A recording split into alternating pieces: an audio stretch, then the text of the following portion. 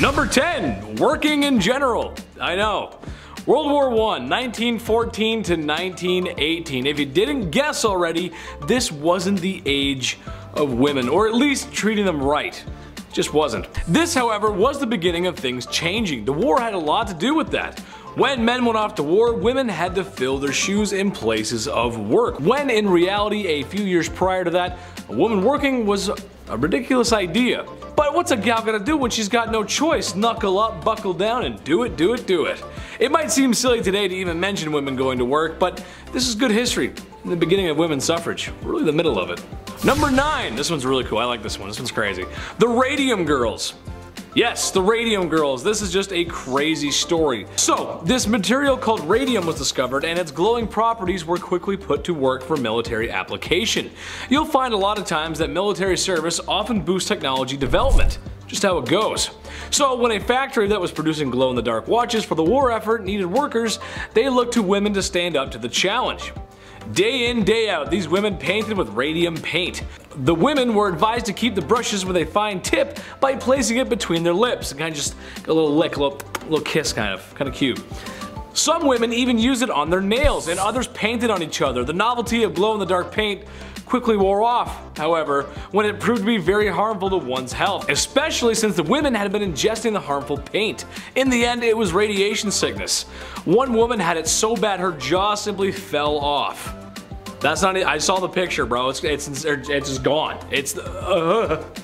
Number 8. The Canary Girls. A very similar story to the previous, but perhaps one you may be unfamiliar with. The Canary Girls sing a familiar tune to that of the Radium Girls, except it wasn't radioactive, but rather just TNT. How could TNT be harmful besides when it blows up, right? That's what I thought. The only trouble I've seen with TNT is when Wile E. Coyote accidentally blows himself up trying to get the Roadrunner. That's where I get all my scientific knowledge from. I'm a scientist, what can you say?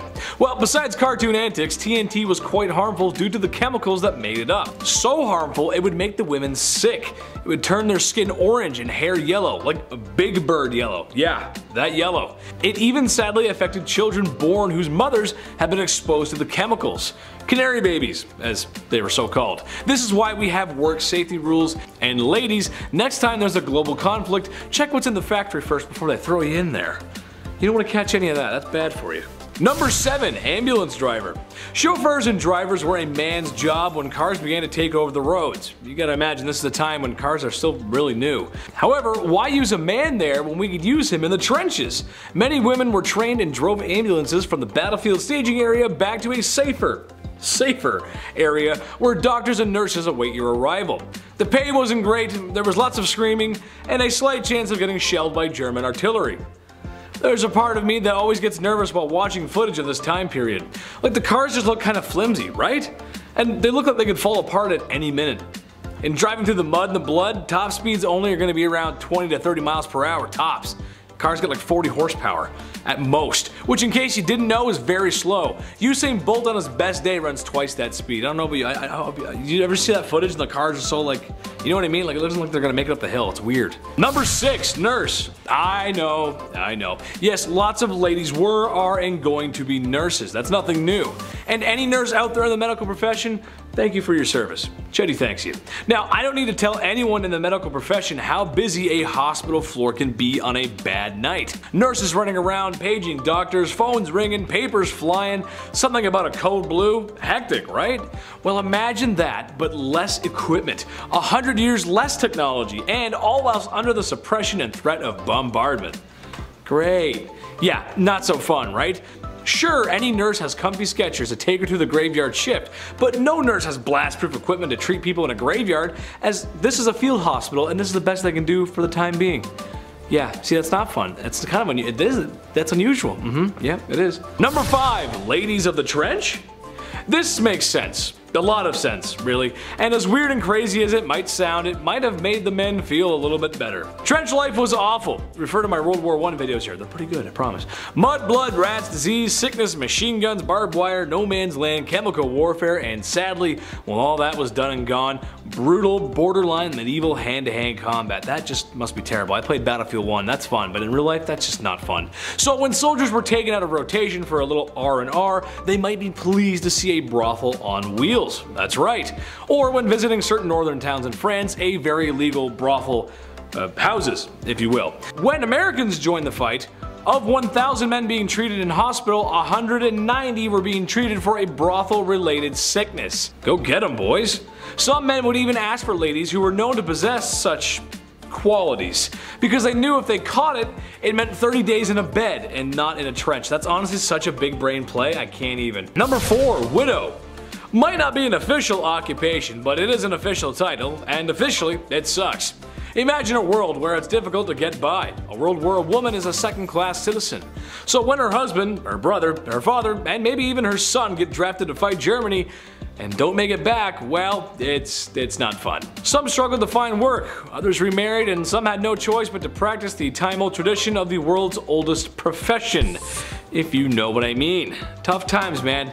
Especially for the ladies. Not cool. Number 3, farmers. Gotta tend to those fields, partner. This is also a time where there is farm equipment, yes, but not as common as today. It would have been expensive and nowhere near the state-of-the-art farm equipment that we have today. Milking machines, combines, tractors, you name it. In 1914, it's offspring. That's your farm equipment. That's how it works. Ever notice how farmhouses got lots of bedrooms?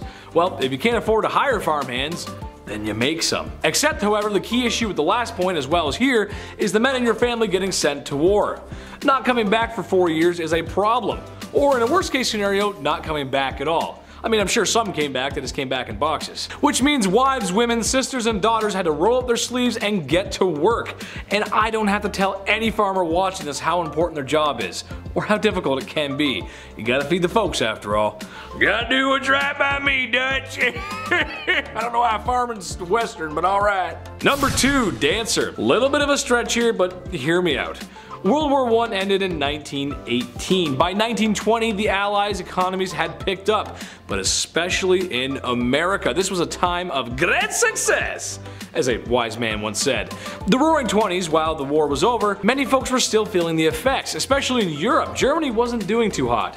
And they're gonna come back for a sequel. It's not gonna be good. As the sale of alcohol was banned, underground clubs began to open. Speakeasies, you may have heard them from my 20s videos.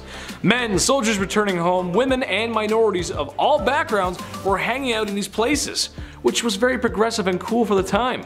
The ladies were becoming flappers, which were dancers, out of the factories and enjoying the luxuries of a healthy economy. And I'm sure some of it had to start in 1918 at least, because they knew the end was coming. It had to. It just had to. Trust me, it makes sense.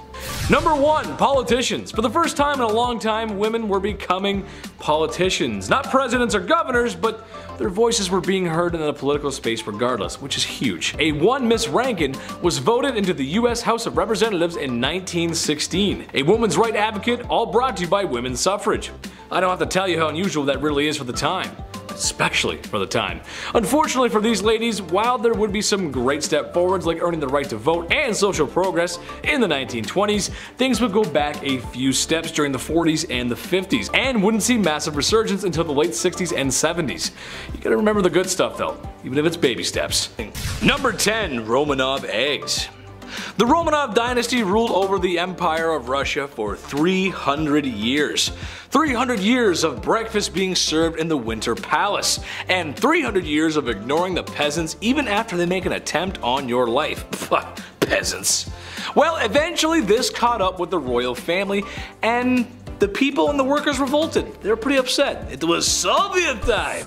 Nicholas II was forced to abdicate his throne and power and went into exile with his family.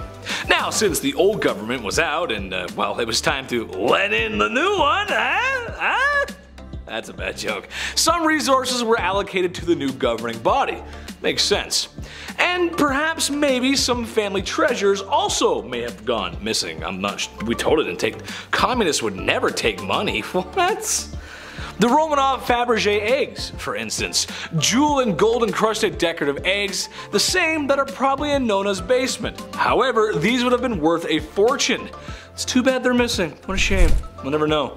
Beautiful, just beautiful eggs. Gold and jewels, fabulous. Number 9, Ark of the Covenant. It belongs in a museum. And if you see Indiana Jones in the Kingdom of the Crystal Skull, then you know it's chilling in a top secret military storage unit. Besides the whole atomic fridge scene, I actually think that movie's okay. I really do. The monkey swinging thing's a little weird with Shia LaBeouf, but I think it's okay.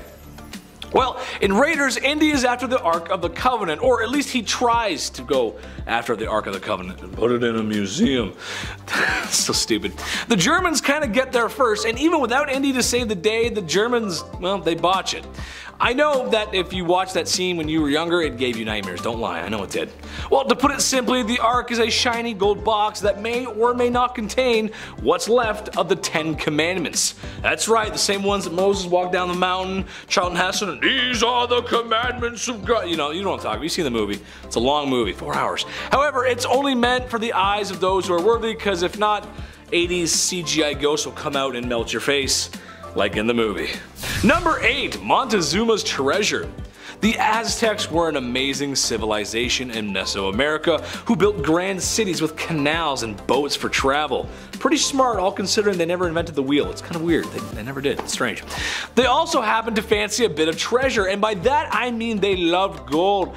The smell of it, the texture of it, the taste of it. I love gold! Austin Powers, anyone? Chris liked it. He liked that part. Everything was great until the Spanish showed up and introduced blam blams, germs, and steel, as the Europeans do. The Spanish were after the Aztec treasure, and truth be told, they got a fair share of it too. However, King Montezuma had his own wealth, and it's said to be a fortune, which makes he's the king. He's probably got a lot of gold. It makes sense. However, during an attack on the capital city, he was de-lifed, and his treasure buried somewhere that's never been found. Ooh, boy, you'd find a lot of good stuff in that pile. However, it may also be cursed, so I wouldn't exactly want to go looking. You'd end up with traveler's diarrhea or something. Montezuma's revenge, baby. Ooh. Number 7, German gold. 1940s Germany. They went on a world tour and they came out pretty strong, honestly, pretty strong. However, after the international community decided that goose-stepping home from the coffee shop wasn't ideal, they sent Germany packing. However, during their rise to power, Germany was allocating resources for their future trips. Part of this was stealing gold, treasure, and art, and pretty much anything of value, and bringing it back home to fund the war effort, from pretty much anyone they could get their hands on. Ugh. So, after the war ended, all stolen loot was given back to the rightful owners, right? Of course it was. No, it wasn't, because this is real life. While some was recovered, many accounted items are still unaccounted for. It's way too much to even talk about, honestly, it's crazy. And for some of the stuff may also be sitting in a Swiss bank vault still, so that's kinda shady. Swiss bank, uh-oh. Number 6. Mosby's Treasure. A Confederate colonel found himself in possession of gold, silver, and valuable family heirlooms. Totally didn't rob all the people in the area to get that though. What? No. Well, while transporting his totally not ill-gotten gains, it was rumored that a Union patrol was nearby. In fear of being caught and slowed down by all of his loot, Colonel Mosby decided to bury his treasure between 2 pine trees, marked with his knife. That's how you know it's always going to be there. After falling back to Confederate lines, he sent out a patrol to retrieve it. The patrol got by Union soldiers, and Mosby never returned. So anyone near Fairfax, Virginia, you may be standing on top of a lot of Civil War treasure. Number 5. Hojo Masamune. Master sword maker and legendary smith. His sword was passed down through generations. The craftsmanship, the history, and the fact that katanas are just cool. Ask anyone at Anime North, they'll tell you, they're all very cool. Well, it was still around in the 1940s, however, while the international community was explaining to Germany how big of a mistake they made, America was giving Japan a spank on the bum-bum. After 1945, America had occupied Japan, as it is normal to do after a war. However, that meant the Japanese forces and civilians had to be disarmed. It was kind of a touchy subject and kind of a tough time, but it had to be done. That means no blam blams and no ceremonial poking sticks. The issue is America wasn't keeping these, I mean they did keep some, but they were more so destroying things, and it is speculated that in the confusion that was post-World War II Japan, the legendary sword was destroyed, thus lost forever. Number 4. Blackbeard's Treasure. The most ruthless pirate of the 7 seas and the Queen Anne's Revenger were eventually defeated in battle. Before he met his fate, old Blackbeard said he buried all of his riches. That was enough to inspire many to look for his booty. One can only imagine what he has buried: gold, jewels, silver. I mean, the possibilities with Blackbeard are endless. He was everywhere. It could be all kinds of amazing stuff there. It's kind of overwhelming to think about. I should go on a treasure hunt. However, it's kind of like that last scene in Breaking Bad. Jack was gonna tell Walt where his money is, but Heisenberg didn't care and ended it. Sometimes ending the reign of an evil man is more important than taking his riches. That's why they got rid of Blackbeard. He's not around no more. Number 3, Libertalia. Uncharted fans, rejoice. So it's the early to mid 1700s and you're a pirate in the golden age of piracy.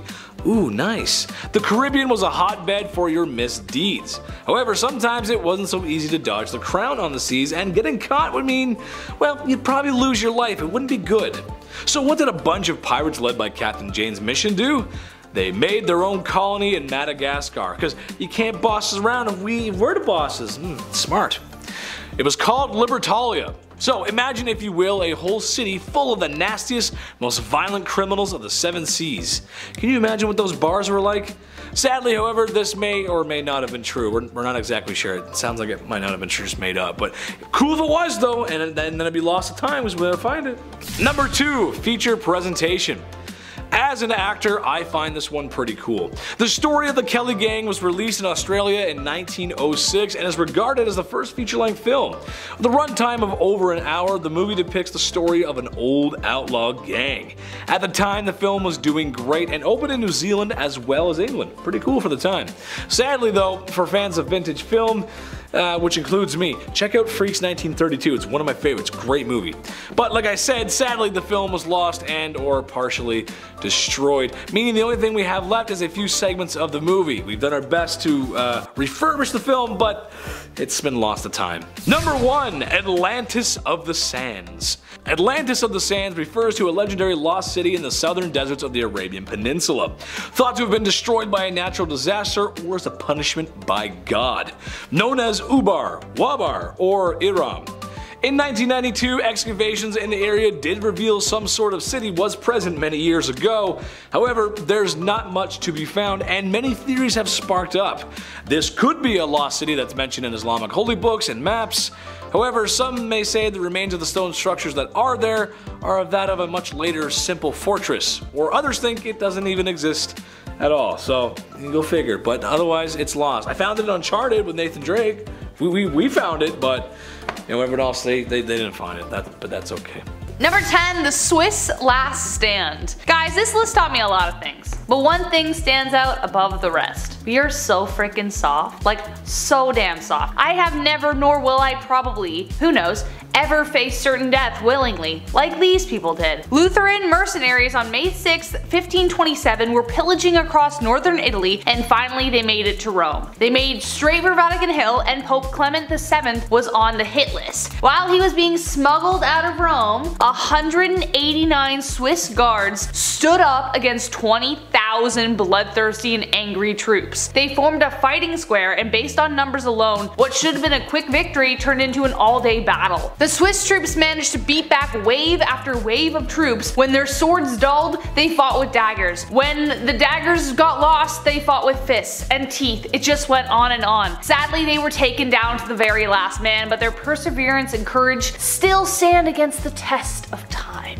Number 9, the Battle of Hastings. Winding the clocks back to 1066 to the Battle of Hastings, this one went down in East Sussex, England, and it happened in the middle of October, so why not include this one in the list. This battle was fought between the Norman-French army of William, Duke of Normandy, and the English army under the command of King Harold Godwinson. This kicked off the Norman conquest of England. According to William the Conqueror, the previous king of England, Edward the Confessor, originally promised the crown to William. He promised him the crown, but right before he passed away, the guy was on his deathbed and he literally changed his mind. How rude. Instead, he passed the crown on to Harold Godwinson. So William, yeah, he was a tad upset at this point. So he and his forces defeated Godwinson, went right into London, and became England's first Norman king.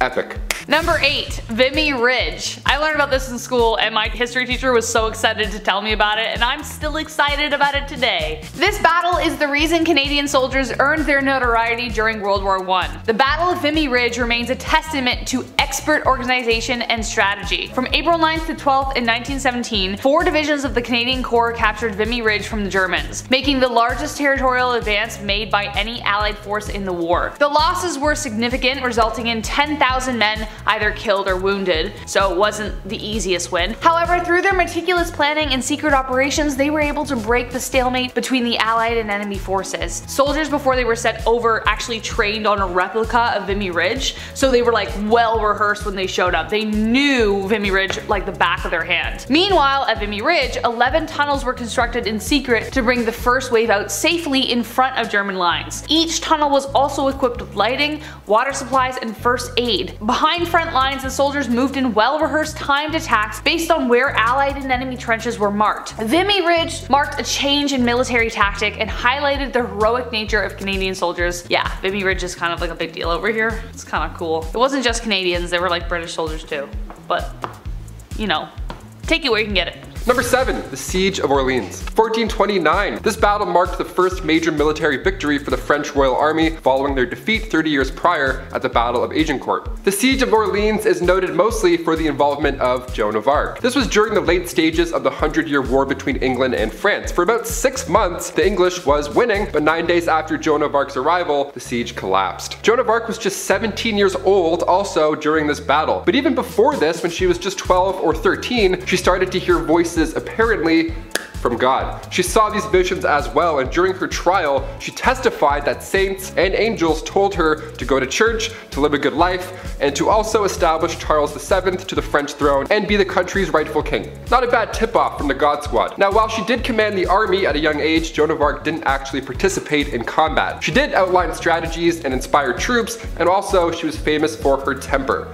That's pretty epic. Number 6. The Winter War. The Winter War during World War II is not spoken of often, despite it being kind of incredible. Stalin was looking to expand his territory and had long wanted a reason to take over Finland, and so they invaded. Vastly outnumbered and outgunned, Finland should have fallen, but they didn't. One reason is that they were fighting on their turf, and 2, a man named Simo Häyhä. Marshal Carl Gustaf Mannerheim created a complex network of concrete bunkers, trenches, and fortifications that discouraged tank attacks by the Russians. The Finnish also used their skis to take out men through like lightning fast hit and run attacks. But Simo Häyhä made the Soviets shake in their boots. He was credited for over 500 kills within 100 days, despite being a humble farmer. He became known as the White Death and was one of the reasons that in just 3 months, Russia suffered 300,000 casualties while Finland sat at 65,000. Wow.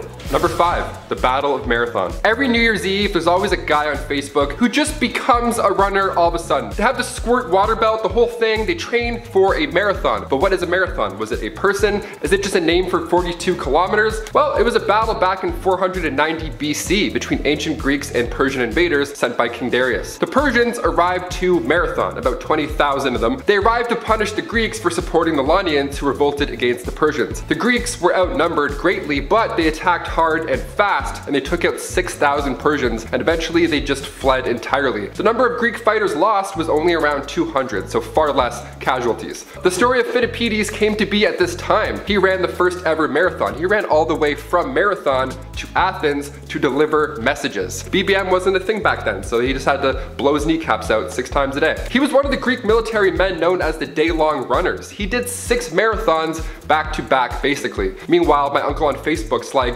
#runnerlife. Okay. No. Next. Delete. Number 4. The Battle of Waterloo. Fun fact, in grade 10 my classmate and I reenacted the Napoleonic Wars with breakfast sandwiches that we made and brought to class. We got an A! Anyways, the Napoleonic Wars lasted between 1803 to 1815 and led to the deaths of over 5 million people. But after only 9 hours of bloodshed next to the Belgian town of Waterloo, the world changed forever. This moment in history marked the end of Napoleon's attempt at conquering Europe. On June 18th, 1815, Allied forces composed of British, Dutch, Belgian, and German thwarted Napoleon's attack. Thanks to them, Napoleon was left singing, "Waterloo, I was defeated and you won the war." ABBA. It paved the way for the powers today, lending a pathway for the British to become a global power, good and bad. Demand for American war supplies was crucial during the Napoleonic Wars as they remained neutral. Britain somewhat got in the way of the trading, but the Europeans' need for American cotton and grain became a higher importance, therefore establishing America as like a power. Now there was a lot of bloodshed behind the scenes here, as we know from colonialism in general, though it is clear that this battle changed the course of history for more good and bad to arise. We have to include one of the most important battles of World War II on this list. We've seen this one on screen now numerous times. Every time I watch Saving Private Ryan, I don't breathe for that entire beach sequence. I couldn't even imagine what that must have been like in real life. Beginning on June 6, 1944, 156,000 American, Canadian, and British troops arrived at 5 beaches along the coast of France's Normandy region. Before the invasion, the Allied forces made this large-scale campaign, a deceptive one, in order to mislead the Germans. Come August, most of northern France was liberated, and not long after the Germans were defeated. Historians refer to this battle as the beginning of the end of the war in Europe. The late Ray Lambert, who recently passed in April at age 100, was an army medic during D-Day. His unit was sent to Normandy that June, and Ray Lambert saved 15 lives that day, despite having a broken back himself. He would drag injured men from the water to the secure small area behind this concrete block. He was 23 during D-Day as well. I'll save you the math. At the 75th anniversary ceremony of D-Day, that same block was named Ray's Rock and has a plaque on it honoring Lambert and his men. Number 2, 300. Yeah, it was real. If you've seen the movie and the abundance of rippling pectorals, then you have heard of 300. But no, it wasn't just a movie, it happened, but the 300 was actually more like 4,000. But still, when you put it side by side to the massive hordes of enemies they faced, it might as well be 300. The Battle of 300 refers to the actual Battle of Thermopylae. King Leonidas was raised as roughly and brutally as depicted in the film, perhaps even harsher, so when horsemen from the east appeared in 481 BC as messengers from the god King Xerxes of Persia, he knew what he was to face. They demanded land and water, aka obedience to the empire, but instead of just Spartans, Athens and Sparta decided to form an alliance. It was suggested that they block the narrow passage, the hot gates, of the Thermopylae coast. The Spartans and Greeks faced over 150,000 Persian soldiers, and despite fierce fighting, they did lose. However, the battle remains one of the most famous in Greek history, not because they lost, but because of the testament of courage that stood against thousands. And coming in at number 1, the Battle of Yorktown. Well, the surrender at Yorktown, rather. On this day, October 19, 1781, the Americans defeated the British at Yorktown, Virginia. British General Lord Cornwallis had to surrender about 8,000 soldiers, bringing an end to the American Revolution. Alexander Hamilton, the first Secretary of the Treasury of the United States, famously killed in a duel with Aaron Burr. If you have Disney Plus, go watch the musical Hamilton, because you'll be dancing your way through history lessons in no time. According to historian and author of Alexander Hamilton in the formative years, Hamilton had a genius and was working hard, but did not come from an illustrious family like most of the founding fathers. He knew that winning glory in battle would make him famous and therefore help him further his career. Seriously, if you haven't seen Hamilton, I implore you to dive in tonight. It is the anniversary. What else do you have going on? Let's do it. Number 10. A tin hut? The Roman army, baby! It's rough, it's tough. And worst of all, to their enemies, they were organized. But something every Roman soldier had to go through was some intense training. The training lasted 4 months, that's too long, started with intense marching and eventually moved into sparring. By the time they were finished, they were able to march 20 miles in full armor. A paid military rank and highly effective, the Romans were a formidable fighting force and an inspiration to many, including some ideas that are used in modern militaries today. While not having a perfect win-to-loss ratio, the Romans are probably most remembered for their military prowess, techniques, and weaponry. They got some cool spears. The theme, or really their best tactics, was teamwork. Roman legions worked as one. It would make them a very worthy opponent for many opponents. Number 9. Lonely Romans. I don't know about you guys, but after conquering lands and marching for days, I would be tired. As much as the Romans hated barbarians, some of them were tough and cost the Romans many lives in battle, so it would be best for the Romans to fight their hardest in order to come home to their families. Well, that wasn't exactly the case for Romans, as they were not allowed to be married. Not until the 2nd century, that was. All that unaliving and conquering, and no one to come for you from all those horrors of war. I would need a hug for sure. However, like a lot of rules, they were meant to be broken, as some higher ranking Romans in the military did take some wives. And honestly, can you blame them? Number 8, short straw. Roman soldiers were professionals, maybe too professional. In the time of the Romans, there was the occasional deserter or mutiny. However, the Romans had a simple solution for this, or rather a pretty wild one. Something called decimation, or the removal of tenths. Basically, after an offense has been committed, you and 9 buddies line up to draw straws. Whoever draws the shortest straw gets unalived by your remaining 9 friends, often by stoning, clubbing, or stabbing. That's just great. This punishment was not just limited to grunts, but open to any rank and anyone who dared disobey the Roman military code. Cause they're Romans and that's just how the Romans do, forget about it. I spoke to the legionnaire of my army today, who just so happens to be the chief. And you know what he said? That's not it. Number 7, the Battle of Cannae.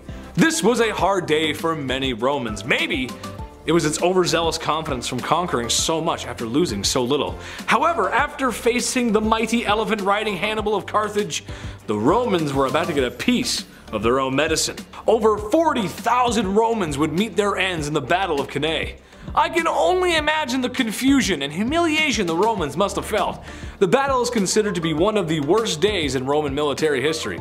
It's also considered to be one of the greatest strategic military victories in history. From the bad guys, or the Carthage at least. I mean, they beat the Romans in the one thing they are really good at. That's like me trying to beat Michael Phelps in a swimming race, and then me winning. Yeah, never gonna happen. Which I'm sure if I did would shock absolutely everybody, including myself. I'm not built for swimming, I'm built for sinking, that's just how it goes.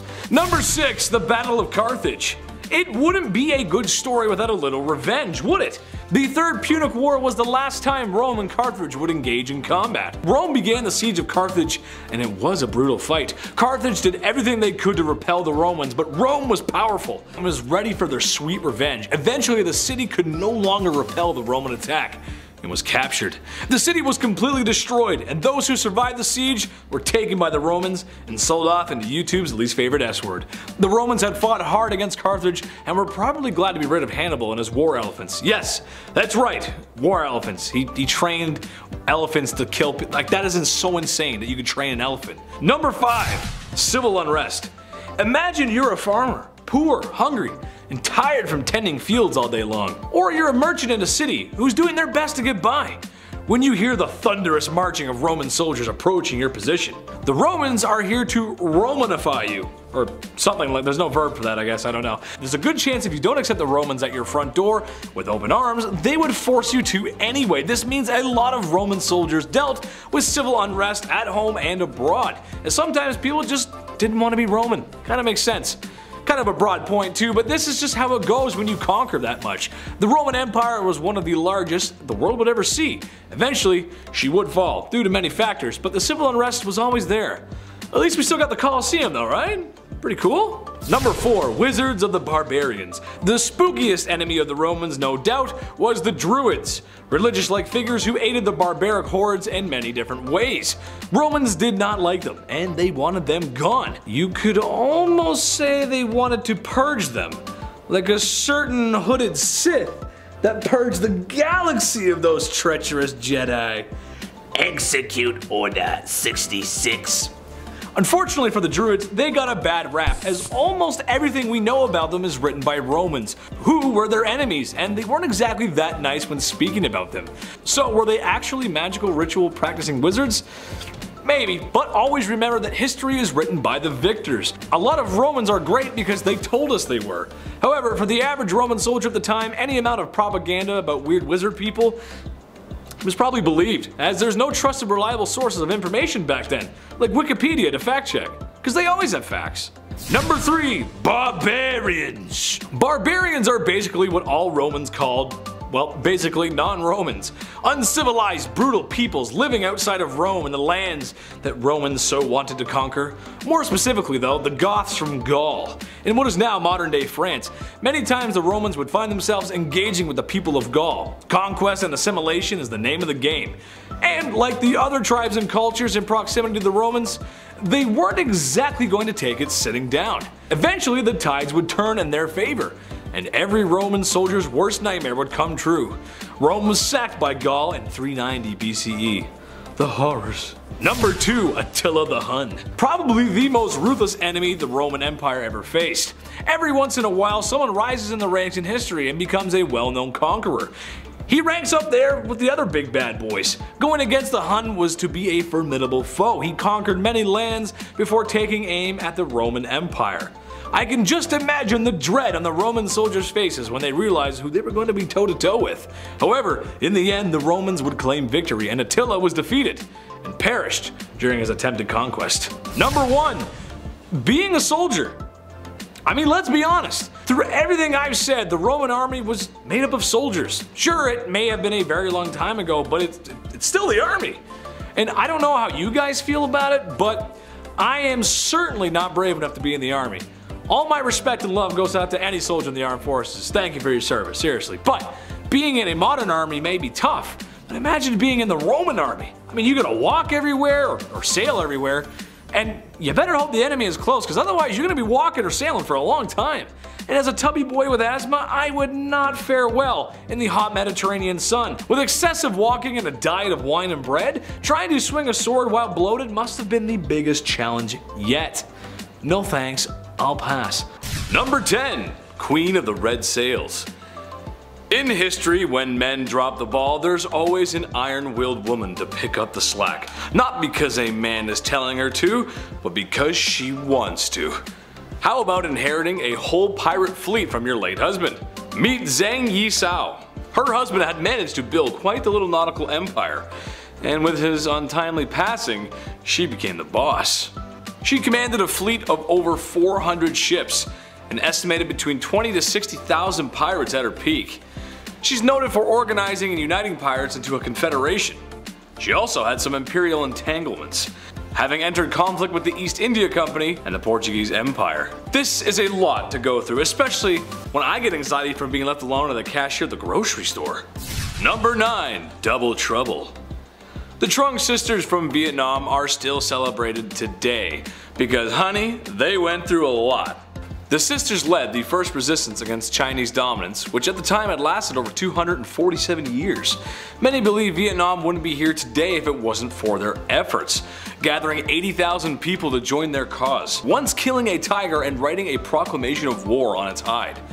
They managed to hold off the Chinese forces for 3 years before finally being overtaken. The Trung sisters are a great deal of national pride and pride amongst many women in Vietnam. Sadly, the Chinese proved too strong. But to prevent capture, the sisters later drowned in a last fit of defiance. Number 8. Hell hath no fury. The Roman Empire was just about good at everything. Politics, culture, building a city that would stand the test of time, and eventually outlive their civilization. But perhaps the Romans' strongest attribute was their military. I mean, come on, it's Rome, no introduction is needed here. So when a man was worried that the Romans he had worked with might take over his homeland after he had passed, he left a note in his will saying, "Please do not take this. This is mine, don't take it." I'll give the folks at home a second to think about what the Romans did next. If you guessed annex his homeland and do non-YouTube friendly conduct things to his wife and daughter, you'd be correct. His wife Boudica, not feeling so cool about what happened, took some action by gathering the tribe together and revolting against the Romans. Defeating the scrambled Romans in a battle, she then made her way to Londinium, or what's now London, and had it burned. There were empires that couldn't take down the Roman Empire, and Boudica did it like it was nothing. They did end up losing and, once again to avoid capture, drank poison. But come on, she took down the Romans. Number 7. Viva la Revolucion.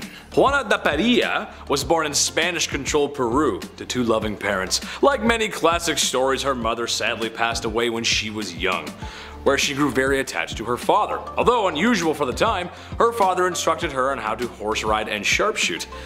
Even helped her father work during the days. They were pretty tight, but like an M. Night Shyamalan movie, there's a double twist. Her father passed away in her teens.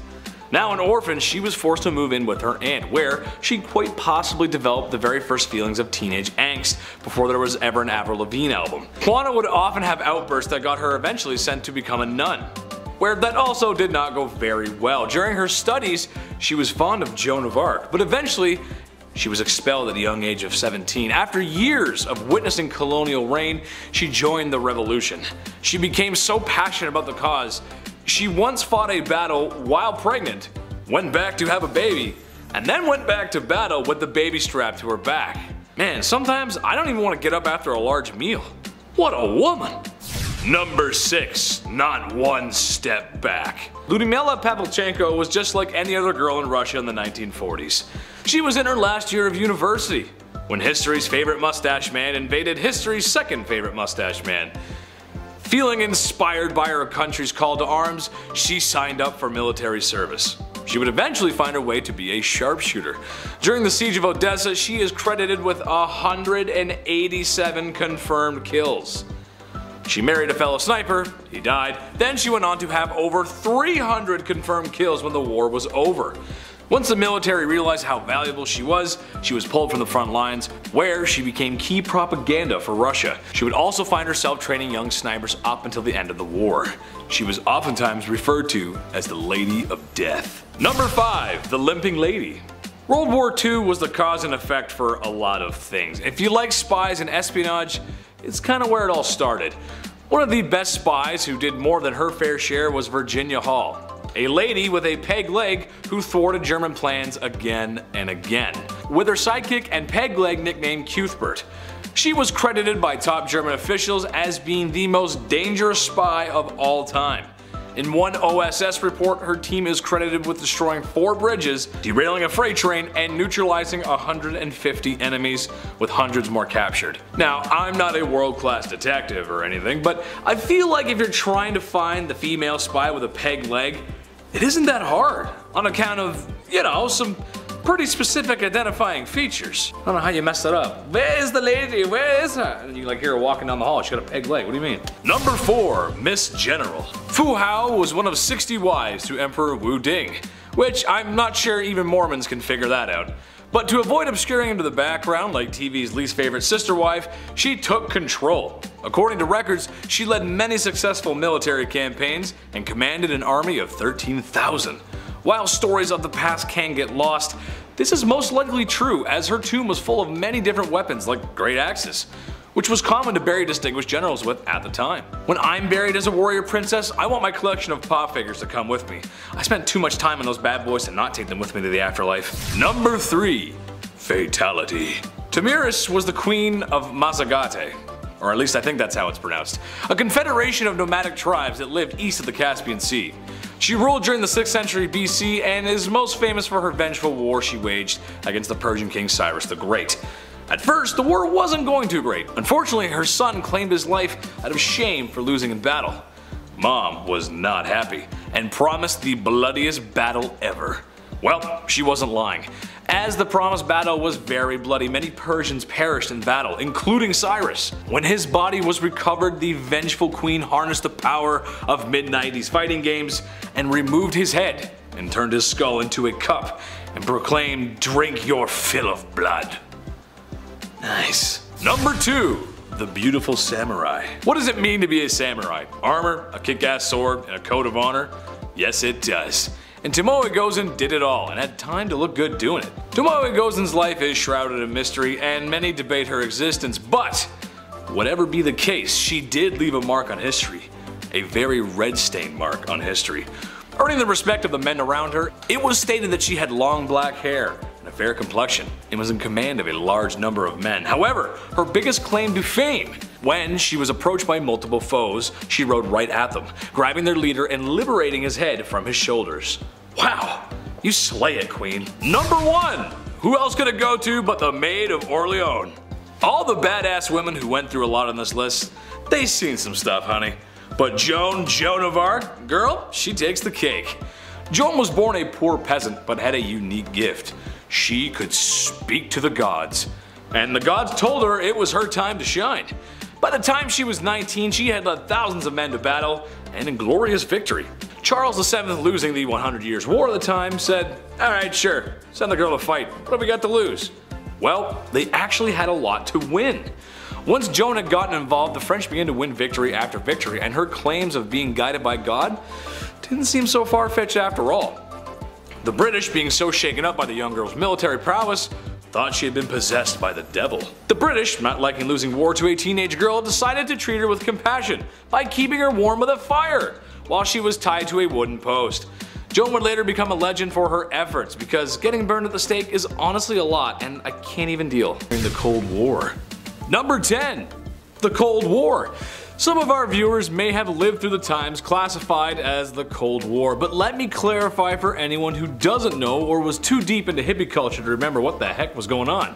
And honestly, it's pretty messed up. So in a nutshell, after World War II ended, Germany was split into two. One side, capitalist allies, the other, communist Soviet Union. Russia was an ally during World War II, but this relationship quickly deteriorated. The two political and economic ideologies would grow distaste for one another, and would compete politically, economically, and most fearfully, with their militaries. The United States being the superpower on the one side, and the Soviet Union on the other. They spread their views, a lot of times by force, until almost the entire world was divided by the two styles of government, lasting from 1945 all the way up until MTV was still good, around the mid-90s.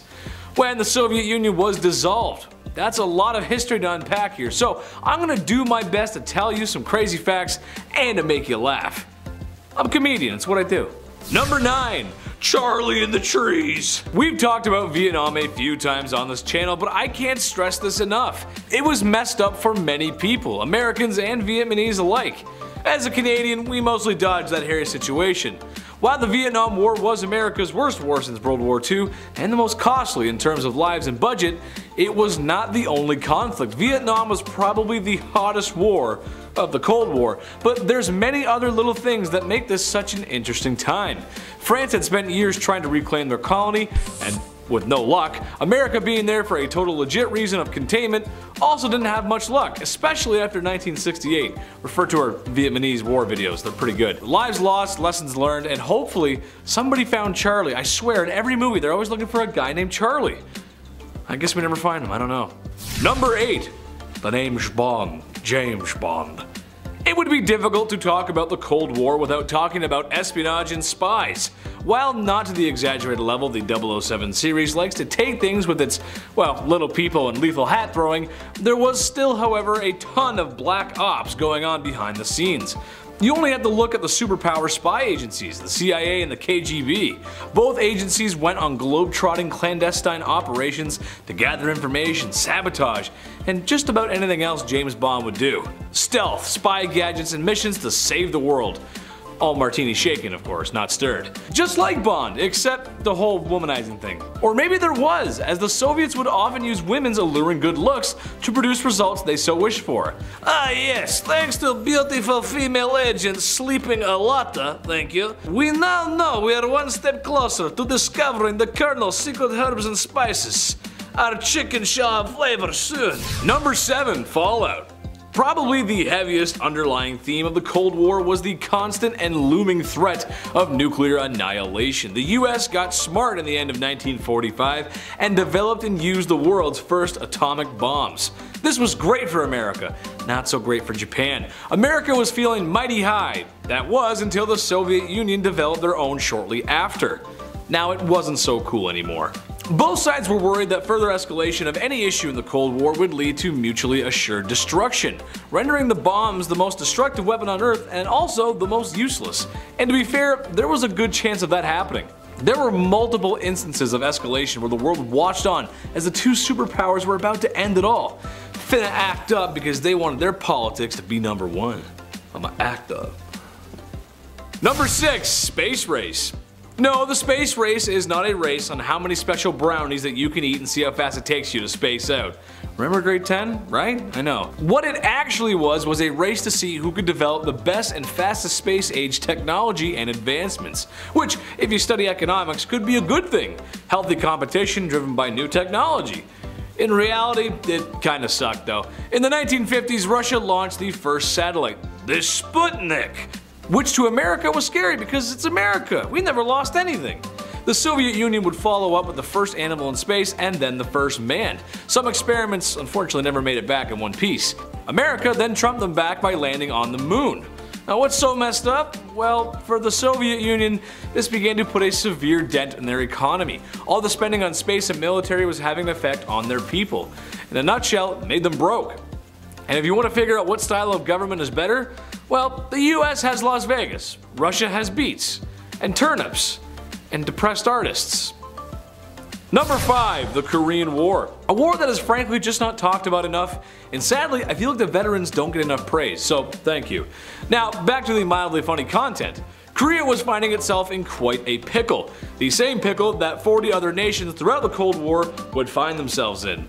Capitalism and communism were going to have a fight in their backyard. And it was going to be costly. Both sides supported their own not so nice dictator, and a bloody conflict ensued. Despite the UN and US efforts, and despite the Chinese and Soviet efforts, things kinda ended in the worst stalemate ever. As even today the tensions exist, Korea remains split in two by the ideologies. And North Korea is still a little crazy. Just a little bit. Number 4. Up, Up and Away. Back when history's second favorite mustache man, Joseph Stalin, was in charge, things were kind of oppressive. They were just really oppressive, actually. It was bad. Where were the Karens when we needed them to stand up to the actual oppression? When Germany was split into cool and not so cool Germany, the division between its citizens was becoming clear. And the people on the capitalist side were just living better. As life is better when you can walk into a German 7-Eleven and purchase a Slim Jim, cigarettes, Mountain Dew, and a reputable magazine with lewd centerfolds. You know the one. So Mustache Man, feeling confident after getting rid of history's favorite mustache man, blocked roads and trains from Berlin in hopes that the West would give in to his demands. And in pure teenage defiance, the West began to fly in supplies daily. 12,000 tons of goods daily. That's a lot of centerfolds, my guy. Number 3. The man who saved the world. Vasily Arkhipov. Not a name I reckon my humble bumblebees are familiar with. Well, why is this man so important? He's one of the reasons why you're not watching this video from the comfort of a concrete bunker. During the totally non-controversial Cuban Missile Crisis, there was a Russian submarine with a Russian submarine commander. All of Sean Connery jokes aside, the sub had nuclear capabilities. What's even scarier than that is due to some rising tensions and miscommunication, the bane of every good relationship, 3 out of 4 keys had been turned and were waiting on Vasily's response. Those were keys to launch nukes, by the way. Maybe it was his bleeding Russian heart, or his strong will to save mankind. Or it could have been nuclear radiation warping his brain and body due to a previous mishap on the sub. But regardless, he said nay, and the nuclear war was avoided. Thank goodness. I hope that never happens again. Whew. I think it happened again. Number 2. Broken Arrow. What is scarier than the uncertain destruction of society as we know it? And trust me, nuclear fire would be a bad way to go. I don't want to grow another third arm. The first one was difficult to get rid of. Well, how about not knowing at all where the bombs are? Sure, you wouldn't really see one until there was a mushroom cloud over your favorite vegan restaurant, and by then it would just be too late. But what I'm talking about is devices that got lost in the mail or just lost by the military. And yes, it's happened multiple times through the decades. One incident where a device was lost from a crashed plane and 3 out of the 4 safeties had been failed. That's a little too close for comfort. But of the declassified incidents the US is willing to tell you about, the Soviet Union has never said how many they lost. Just one of those comforting facts to keep both sides of your pillow warm at night. Начальник сказал, что не так. Number 1. Happy ending. There were tons of things to talk about during the Cold War. Seriously, you need a historian and a few textbooks to break everything down. However, when you boil down the main events, what was it really for? All that tension and stress. Nuclear war is just on the horizon. Years of arms racing and flinging people into the atmosphere faster than you can say, "Look out, Ukraine." A lot of things changed and a lot didn't. To me, it just seems like it's such a waste of money and time to have all those world enders collecting dust somewhere under an onion-shaped building. Russia has some onion-shaped buildings. I'm just assuming that's where they are. I'm hungry at this point. The point I'm making is, let's keep the nuking to the Fat Man and Fallout, the video game, not real life. Let's just be peaceful. Number 10. Third-party involvement. You'd be forgiven if you thought the Vietnam War was a really bad war between the United States and Vietnam. Literally every book, movie, or depiction of the late 60s conflict is GIs in green walking through the jungle brush as Huey helicopters buzz over the tree canopies. Chaos surrounding as a Rolling Stones or other influential song from the era plays in the background. The camera pans out to show how thick the jungle is, as the soldiers are always looking for someone named Charlie. Wonder if they found him. Forrest Gump jokes aside, good movie, go see it. Yes, that is the Vietnam War for the US, but there were actually a few other countries involved. More than you might think. The Soviet Union and China were 100% supporting. Vietnamese communists, the French years prior were trying to claim back an old colony, and Australia also sent soldiers to support the effort. And perhaps most strangely, South Korea sent soldiers to aid South Vietnam, so the same thing didn't happen to them. That's just a crazy mix, isn't it? Number 9. Are you done? If you ever find yourself getting captured by spooky, scary communists, maybe you should remember Doug Hegdel, a sailor who was blown overboard by a ship gun and washed ashore to probably the worst shore to wash up on in the 1960s. Maybe that or a nude beach full of hippies, I digress. Doug eventually found himself in a super friendly POW camp. Doug knew he was going to be in some trouble, and if he didn't think fast, was going to be subjected to torment that isn't appropriate for any YouTube or TV show on air. So, what did Doug do? A daring escape, you say? Eliminated all his enemies from the stealth that only a cardboard box could provide? Hang upside down with tri-light night vision goggles and wait for guards to walk by? No, my stealth gaming friends. He played dumb.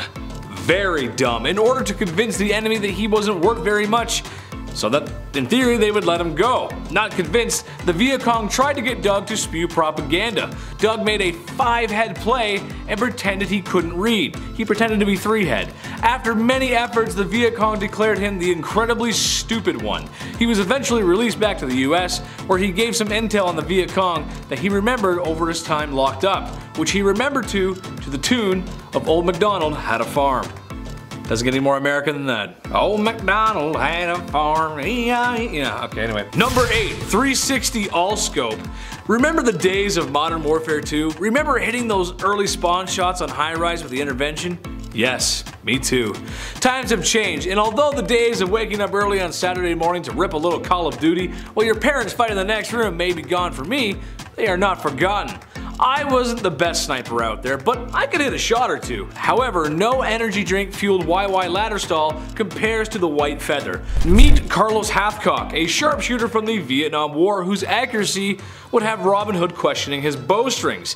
He is credited with taking down a lot of enemies from quite a staggering distance away. However, his biggest claim to fame would be his Robin Hood splitting arrow moment. One day in the Vietnam jungle, he spotted an enemy sniper and terminated the threat. The thing is that Hathcock's bullet went through the enemy's scope and ended his sniping career.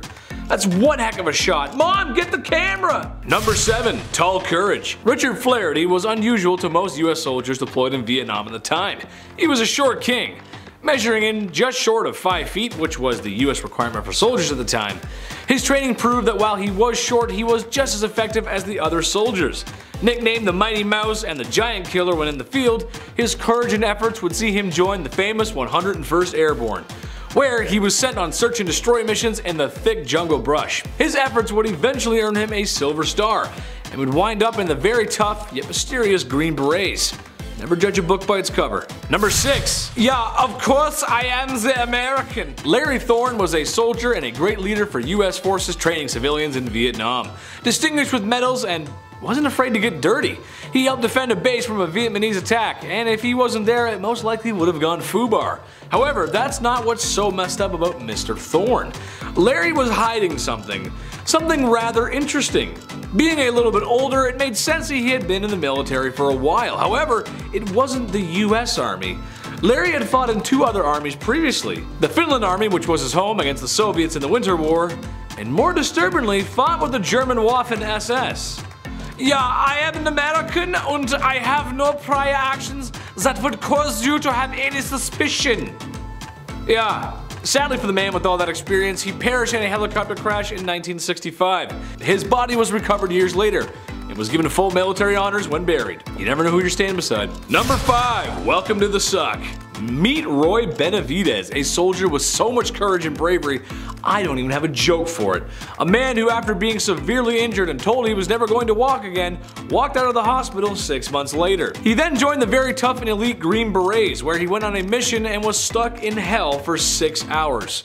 A group of Green Berets, including himself, had been pinned down by enemy fire and it wasn't looking too good. Most of the group unfortunately was severely injured or simply just not living anymore. Roy himself had sustained bullet wounds and had been stabbed by an enemy bayonet.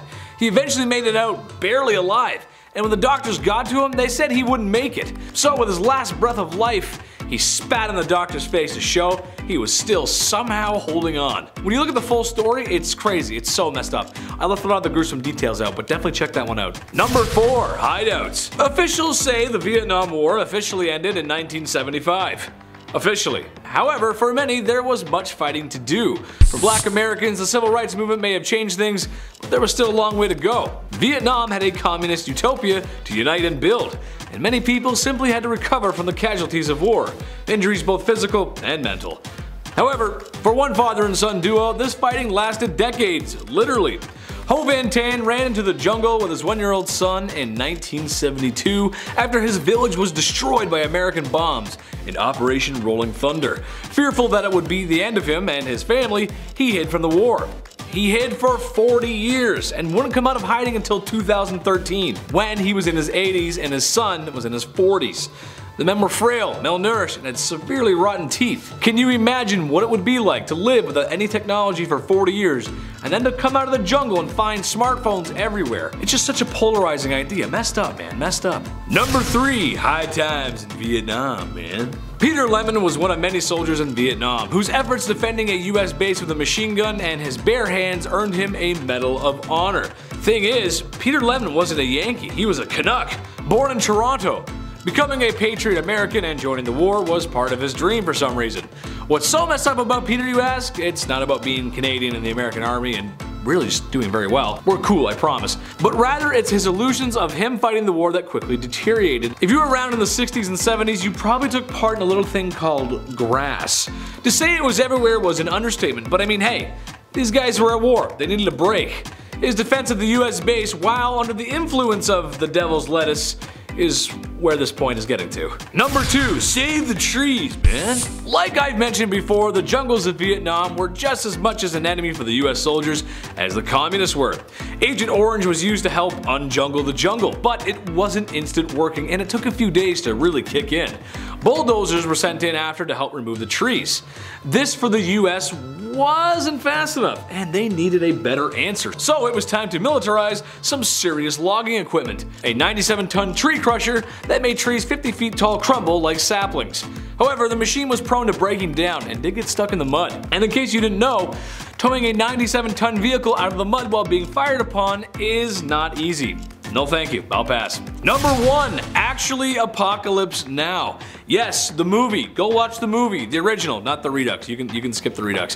While based on the book Heart of Darkness, the movie is based around the Vietnam War, but if you ask me, it does a better job of getting the themes across in a more digestible setting. You can take the movie in many different ways, but even at face value as a movie in the Vietnam War, it's insane. It does a great job of showing the horrors of war, the insanity, PTSD, hypocrisy, and the gore that was the Vietnam War. A war that would leave America slightly embarrassed, as this was a time of great change all over the world. Couldn't recommend it enough though, seriously, go watch it. The horror.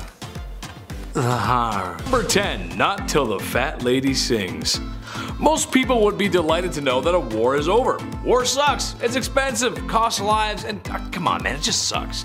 Officially, North and South Korea have not signed a peace treaty. That's right. Although they both agreed to an armistice in 1953, on solid paper, there's no surrender, which technically means they're still at war. This sounds bad, but it can't be, right? Not as if tensions between these two could ever be high. It's not as if they're scheming of ways to undermine each other and just waiting for an excuse to open the biggest can of whoop ass at a minute's notice, right? Everything's fine. I don't know if everything's fine. Number 9. Up and down. The Korean War was a great military success and everyone went home happy. Very nice, great success. Just kidding, actually. It didn't really solve anything. What's so messed up is everyone just kinda ended up where they started. North Korea had pushed into the south, almost making it all the way south, when the very effective UN organized a police force of multiple nations, mostly US, and punched their way back up to the 38th parallel. But maybe we better go further, ballsy General MacArthur Douglas said to himself, admiring his own reflection in the mirror, pushing their way all the way up to the Chinese border, where 250,000 Chinese soldiers helped the UN force by pushing them back down to the 38th parallel, putting everyone in the same position they were in the beginning. It's almost as if war was the pointless cost of life. Nah, that can't be, right? No. Number 8. Nuclear threequel. This one is kinda scary, honestly. So, during the Korean War's impression of snakes and ladders, game of borders and front lines changing like the wind, General MacArthur was getting frustrated with the progress, or lack thereof. He wanted a quick solution. Something that would bring a swift end to the conflict, all while flexing a little muscle in the process.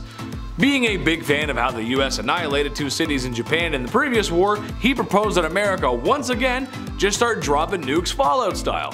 While this was being considered, it was ultimately a no-calzone situation, as I like to call it, for the US and the UN. Soviet Russia had just figured out the recipe for nuclear bombs, and would not hesitate to send one their way in return. The US had lost its nuclear monopoly and ushered in the age of mutually assured destruction. And thank God they didn't, to be honest. I love playing the Fallout games, but that doesn't mean I actually want to be in them. Nah, thanks, man. I'm good. I'm good, dude. Number 7. I need a hero. When we all tell stories, we like to tell stories with heroes and villains, beginnings, middles, ends, rising actions, climax, and conclusion. Bad guy hurts good guy perseveres, and he beats bad guy. Credits roll as the hero walks off into the sunset. Now, I'd like to tell you that the Korean War was a tale of good versus evil. But it's more like bad versus evil. Korea was split between Communist North, supported by China and the Soviet Union. The South was supported by the UN and the US. Each has their own dictator wanting to unify Korea in their own image. Yes, the communists were not very nice, but the right-wing dictator installed by the US was arguably just as bad. So in short, a super awesome time to be in Korea. Number 6. Tootsie Slide. This one goes out to all the fans of MacGyver, you're gonna love this one. So during a very cold segment of the Korean War known as the Chosen Mountain, nicknamed Frozen Chosen by the very cold Marines that were stationed there. Temperatures were below -25°C and morale was lower. Well, actually their ammo count was. So the Marines radioed in an airdrop for Tootsie Rolls, which was just a code name they'd given to mortar shells. Apparently the radio operator receiving this message did not understand this, and the actual chocolate candy Tootsie Roll was airdropped to the Marines instead. Yeah. Not wanting to waste this processed American delicacy, Americans went full MacGyver and discovered that once chewed and placed in bullet holes or in things that needed to be filled, the treat made for a decent enough repair. If women don't find you handsome, they should at least find you handy. Number 5. Stranger Danger. We all know if there's a van that rolls up to your neighborhood and there's a man inside offering free candy, it's gonna be a bad time. Well, North Korea might have had the biggest and baddest van in the neighborhood, as it's estimated that 84,000 people were kidnapped during the war. That is so many people. Why was North Korea putting so many faces on the side of milk cartons, you ask? Well, it was mainly a forced repopulation tactic, which again is so messed up, I can't even begin to tell you how wrong that is, but also may have been the beginning of a super secret spy program, where North Korea was interested in having biracial spies, making it easier to infiltrate the enemy. Just one of many nefarious activities North Korea has been up to. There is no spy program in North Korea, and I am not saying, I am absolutely saying this of my own free will. Please do not send help. Number 4. Not actually a war. While there were a lot of bang bang shooty shooty killy killy during the Korean War, technically it wasn't really a war, even though it feels like one. Being referred to as a police matter. Yeah, the US sent a lot of troops to fight this not war, which in case you're wondering how that's possible, you can take a look at Congress, as Congress never declared war, setting a new precedent. Although, after the millions of dollars spent, the loss of thousands of soldiers on each side, plus the UN force being comprised of 16 other nations, I'm not exactly sure how it's not a war. That's like me saying, I did not do my English essay because it's not an English essay. It's a 2-page opinionated piece that should be 4 pages, but I didn't read the book and just used Cliff Notes. Sorry, Mrs. M. I mean, come on, can you blame me? Have you ever actually tried to sit down and read Lord of the Flies? Not in a school setting? I called the chief last night, you know what? He said it wasn't it. Number 3. Top Gun. Ask any military history guru or anyone who's got a thing for it and they will tell you that after World War II, military tech was about to get a little crazy. On September 8th, 1950, something a little spicy happened in regards to both military and aviation history. The world's first all-jet dogfight took place.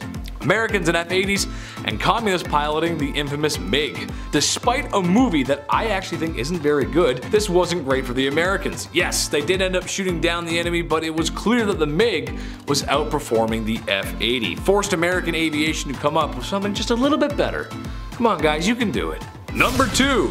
Just in case. So it's been years since the Korean War. They've been split in half. DMZ is there. Everything's kosher, right? Well, not exactly. If you followed the news in recent years, you know that North Korea has been doing some unsavory testing with ballistic missiles. However, what some people may not know, and it's kind of messed up when you think about it, is to this day there is still a large number of US soldiers stationed in South Korea. 30,000 to be exact. A remnant from the Korean War, but something that many would consider to be a necessity given the hostile nature of the North Korean regime.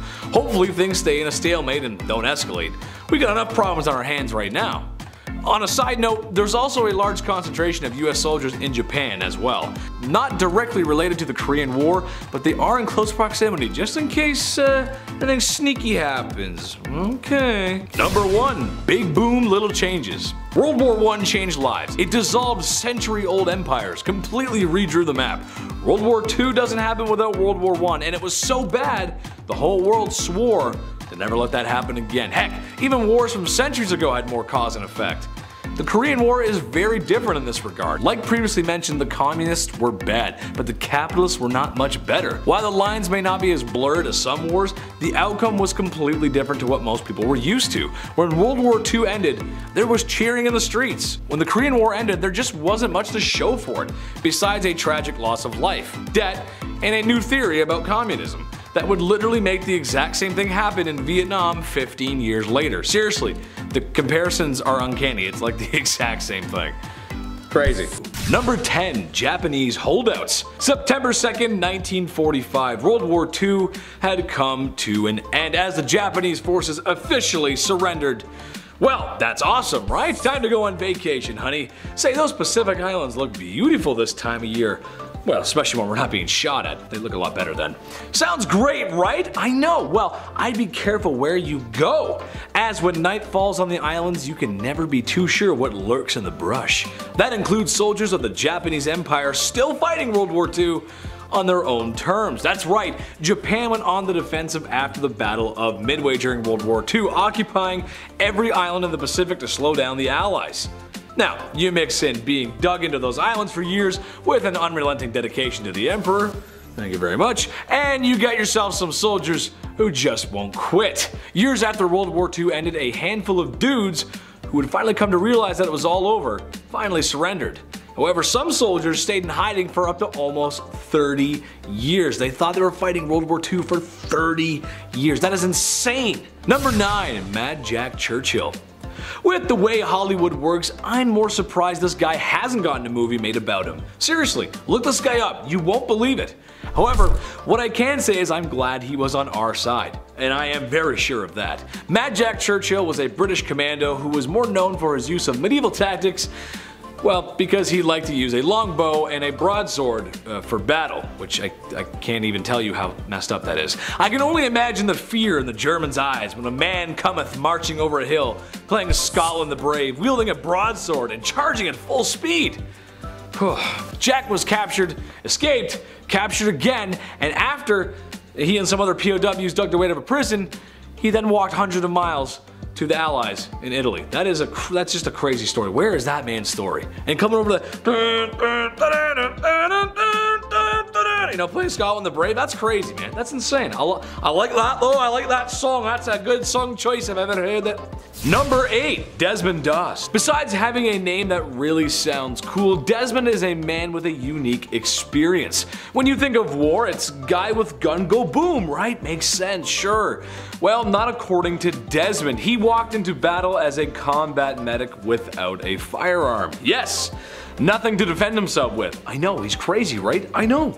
Crazy enough to earn himself the Medal of Honor, which usually isn't earned whilst you're still alive. Usually earned after you don't make it. His valor was proven in Okinawa and Hacksaw Ridge, good movie, go see it, where he helped carry injured men back from the line and literally saved their lives. All while under the threat of enemy attack and sharpshooters. Over his life-saving career, he would save up to 100 lives, and a few more. He even saved some enemy lives. a shining light in pure darkness. Number 7. Second Son. Tsutomu Yamaguchi is a very lucky man. Folks, after hearing about this one, I would go and buy a lottery ticket. Seriously. You may win after this, pretty lucky. Okay, so Mr. Yamaguchi was on a business trip in Hiroshima on August 6th, 1945. He was set to return to his home in Nagasaki when an American B-52 bomber dropped its payload on the city. And this was the big bad one. Miraculously, Mr. Yamaguchi, after being blown off his feet and receiving cuts and radiation burns, was still alive. He rested at a shelter and then returned home. On August 9th, he was explaining what had happened to him 3 days prior when another large flash of light and explosion went off. This was the other big one. It left him deaf in one ear, but he was further away from ground zero the second time. But yes, this is a man who survived both atomic devices. He lived all the way up until his 90s. Very impressive. Number 6. Escaping to South America. This is one of the reasons I have an issue with the Disney Star Wars movies. Hang in there, trust me. After Darth Vader destroys the Sith with the love of his son and the Emperor takes a dive into the exploding Death Star 2 reactor, oh no, not another dive in the reactor, most people think it's all over. But what about the countless other Imperials, thousands of stormtroopers and Star Destroyers? For the Disney movie, they pretty much just updated the look and said, yeah, they're back, they're back now. But I need more details, baby. Speaking of details, how did high-ranking Germans escape to South America after World War II ended? Yes, thought-provoking, isn't it?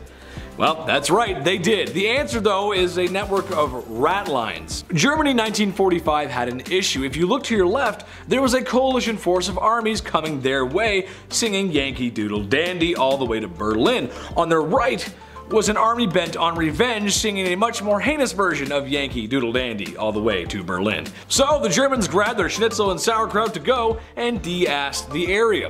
Trouble is, the guys who were escaping were the worst of the worst. We weren't talking about any grandpas or opas here. These guys were pretty bad. One's responsible for very horrible things. Some were caught, but sadly, others were not. Josef Mengele comes to mind. Google him. Not nice. Number 5. The Bataan March. The Bataan March is very similar to the beep test. Or imagine track and field in school, except instead of teachers forcing you to compete in events not designed around your body type, thanks, you're a soldier and the Imperial Japanese Army is making you march miles in the brutal sun. And some people with no shoes on, who often get berated and tormented. Okay, I guess the two aren't very similar at all, but you get the point. All you need to know is that some POWs took a very long walk, and a lot of these POWs, for sure, were not supposed to be treated that way. It was really bad, actually. Did not make it to the destination at all. MacArthur said he was coming back after this, and boy did he. Ooh, he came back with a vengeance. Number 4. Veterans. This one is a broad stroke, but I think it fits the bill here. Pretty accurately, actually. This goes out to all veterans of the Second World War. Folks at home, you might have to show them this because I can imagine they're a little bit older and probably not too familiar with YouTube, but thank you to all the men and women out there who did their part and paid a bill that I know I never could. The closest I ever want to be to a battlefield is, well, Battlefield, or Call of Duty. From the campaigns in Africa, Italy, France, and pushing all the way into Germany, as well as the brave fighting in the Pacific. I remember, and I for one am very thankful. You don't need to tell me how hard it was to survive or the fight when you came back home. A little wholesome point there. I love that. You guys are great. Thank you very much. Number 3, Bob Hoover, the pilot's pilot. You gotta respect the style of Bob Hoover. Okay, so let's say you spend a year in a German POW camp. You make for your escape, except now what? If it's early 1940s like Bob Hoover found himself in, not a lot of Germanless areas to be in. Well, Bob Hoover knew he needed to say Auf Wiedersehen and get the heck out of there. Bob Hoover did not walk, however. No. He did something much cooler. Kind of like when you hijack your first Banshee in Halo 3. Yeah, same thing and same feeling.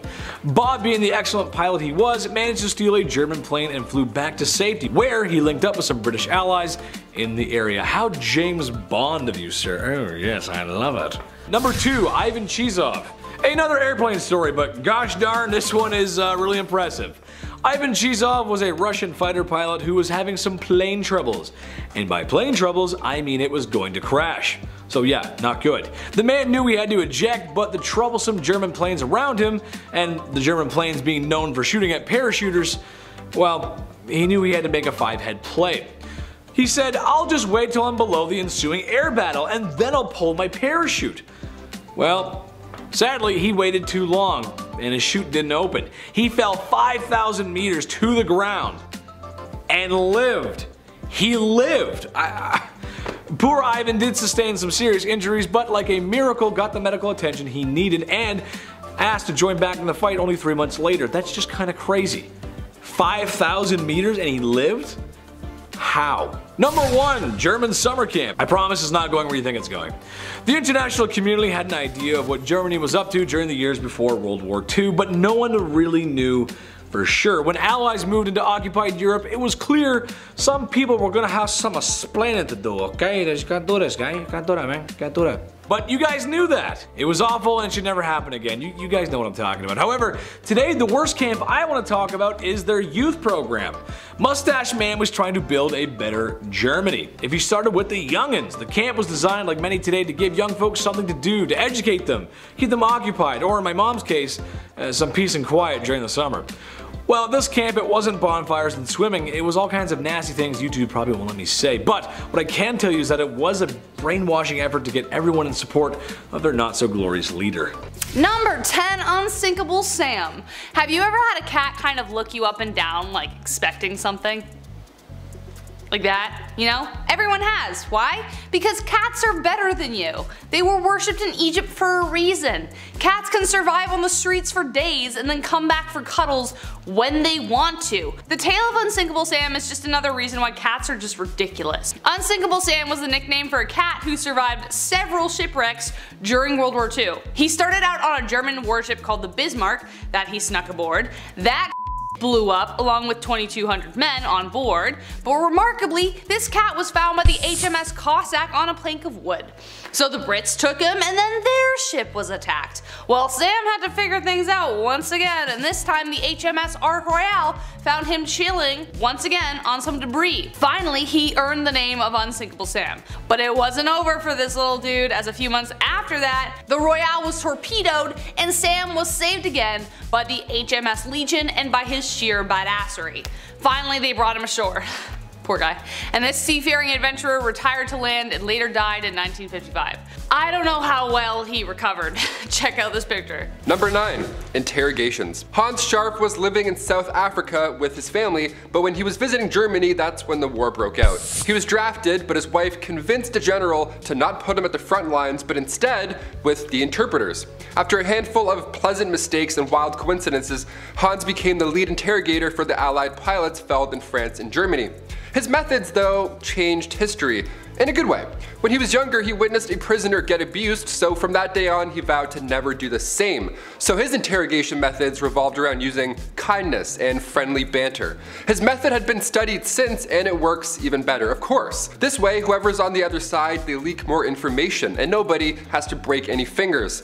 Once the war was over, Scharf testified against Germans, moved to the States, and began a new career as a mosaic artist. His work is currently on display right now in Cinderella's castle at Disney World, so if you want to take a good look, go and buy a $90 ticket and look. Number 8. The Limping Lady. Her name, Virginia Hall. Her mission, to take down the Third Reich. Athletic, sharp, and funny, fluent in German, Italian, French, and a little Russian, Hall had all the makings to be a perfect spy. Born in Baltimore, Maryland to a wealthy family, she had no limits on where she would go, except for this. She applied to the US Foreign Service twice, and was denied both times, firstly because she was a woman, and the second time because she was a woman and a cripple. She had accidentally mangled her left foot and had replaced it with a wooden prosthetic, hence the later name, the Limping Lady. She moved to Paris, and one night at a cocktail bar she was rallying against the evil German leader when a woman handed her a card.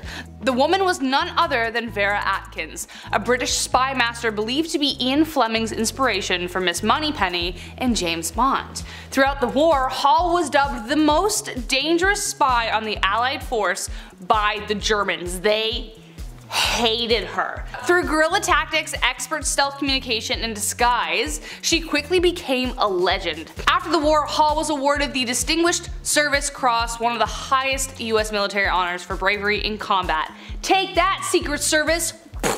Number 7. Operation Gunnerside. This next one should be a movie. It's already a movie? Damn it. Okay, back in 1943, the Germans were up to some things. We can't say certain words because of YouTube's stuff, but you get me, they were busy.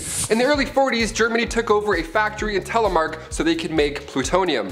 Originally, the Allies sent 30 British Army officers, but they couldn't make it due to weather conditions. So next, they sent 11 Norwegians with skis. That's apparently all it takes to sabotage the plan. This is amazing, okay. The Norwegians snuck down a 660-foot ice gorge, snuck in, laid a bunch of explosives, waited for their hostage to find his glasses. He was a Norwegian caretaker. They let him go afterwards. 0 casualties in this entire mission, by the way. And then they left on skis. The one guy actually went back with his friends to sink a ferry. The Heroes of Telemark starring Kirk Douglas. Check it out if you want to see what I just said in action. Number 6. The spy they didn't know they had. Another spy, but I spy spies.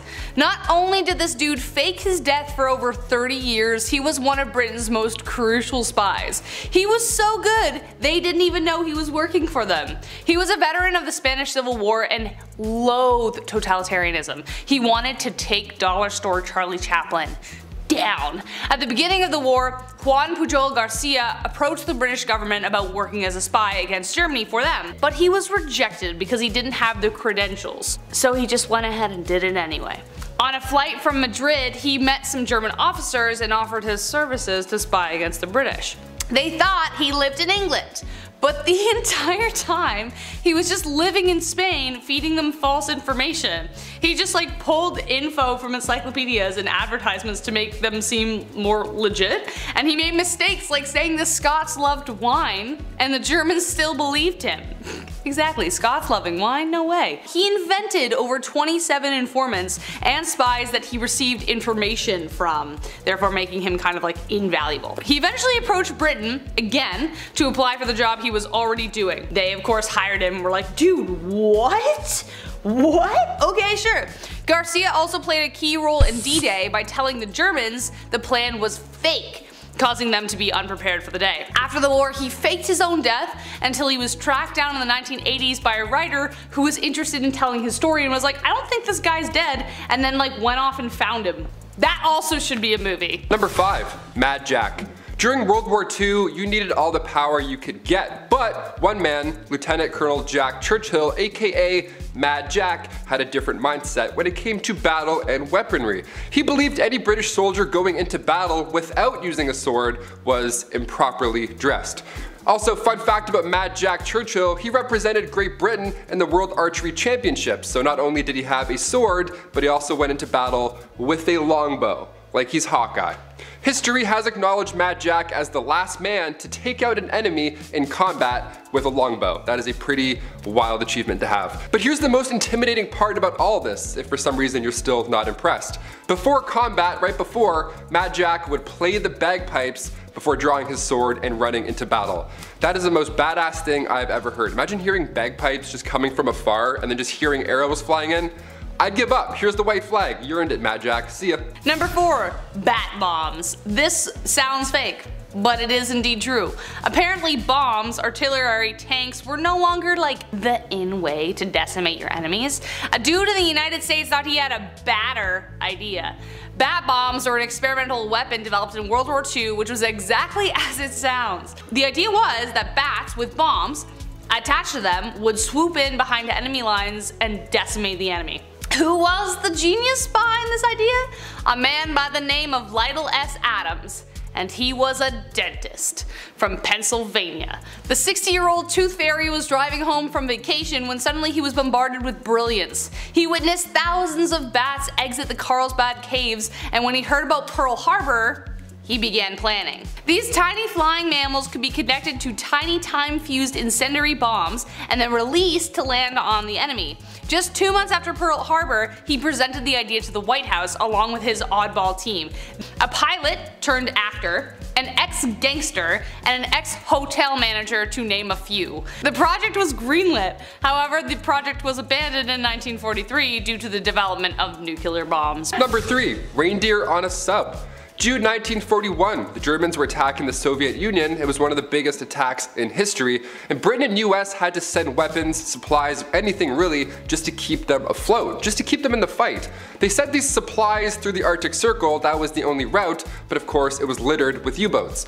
Thankfully, the British HMS Trident was there to watch the waters, and in turn the Soviets were able to fight on. So as a gift, as a thank you, the Soviets sent the captain of the Trident, the World War II submarine, a gift. They sent him a live reindeer, 6-foot real-life reindeer. And the British had to accept because it was ill-mannered if they didn't. So they had to keep a 6-foot-tall real reindeer on a submarine. A World War II submarine, not even like a bigger, nicer one, just a little underwater.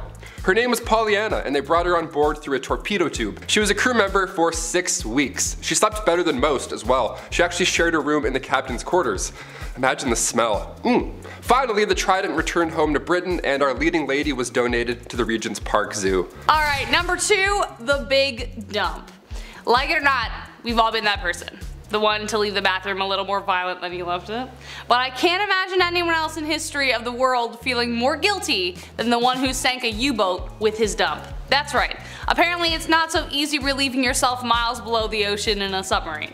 German U-boats had a 2-valve system that only worked during shallow dives. But if you have a torpedo to drop of your own, time isn't always on your side.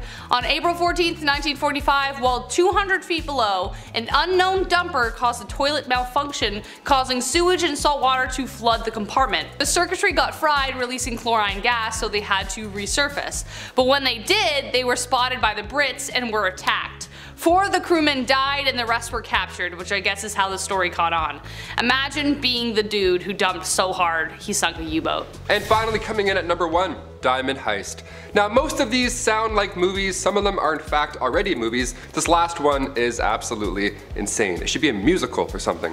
It happened around May 1940 when Colonel Montague, nicknamed Monty, he was an undercover agent working for MI6, and when Germany was invading Amsterdam, he knew that big guns would eventually want to steal an extremely valuable amount of diamonds. So Monty, the quick thinker that he was, stole them first. You know, to keep him safe and to also look cool. He had gotten a key to the entrance of the Amsterdam diamond market, like literally he had a key, like it's Legend of Zelda, and then traveled to the building in regular human ordinary clothes, broke in, but he didn't know the code to the vault. He was looking back on past clues that he had acquired, and he was working on getting in for about 24 hours straight. He literally heard Germans around the building, and he got in the vault just in time. He completed his diamond heist, traveled all the way to England, and turned the diamonds over to the Dutch government, which is something I'm sure not all of us would do, so amen Monty, killing it. Number 10. Yikes at Yeeps. Canadians, maple syrup, Tim Hortons, and for some reason a lot of famous comedians. I don't know why we have a lot of comedians, but we do. That's right, you know them, you love them. What you may not know is that we, for some reason, possess the ability to be the most effective forces in combat.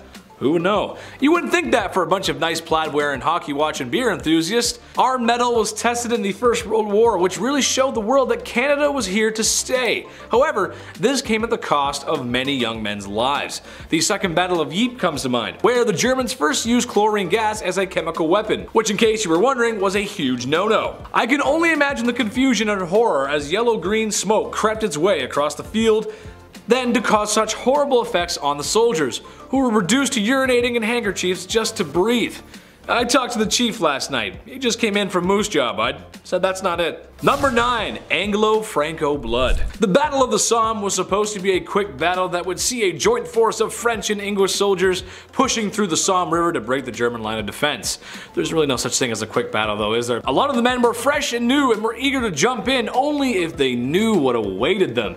This list is going to be full of not so fun battles. The Somme was just that. The British suffered 58,000 casualties, with over a third being deaths.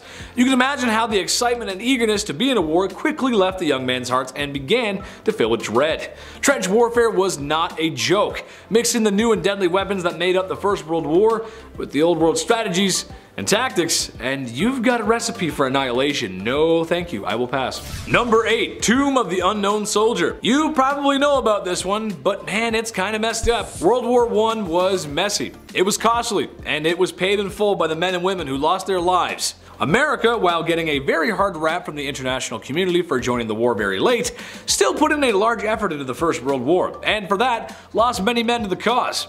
Like in all wars, after years of brutal fighting, the logistics can get a little muddy. Some soldiers' remains were simply just never found or identified. You can find these tombs all over the world, but perhaps it was the First World War that made it well known. And also perhaps the war to have the most unknown soldiers. Wherever you guys are, thank you for your service. Number 7. Poor Germany. The number 2 bad guy in movies besides spooky scary Russians is Germans, and let's be honest, we had to fight them off twice. It left a bad taste in the international community's mouth. When we talk about World War II, we can say that Germans were 100% the villains of that story. That's just how it goes, along with its imperial and fascist sidekicks, Italy and Japan. However, for the First World War, it's not so simple. While Germany was one of the main contributors of the destruction in the war, I don't think it's fair to completely blame them for the war. However, history is written by the victors, and Germany didn't win that one.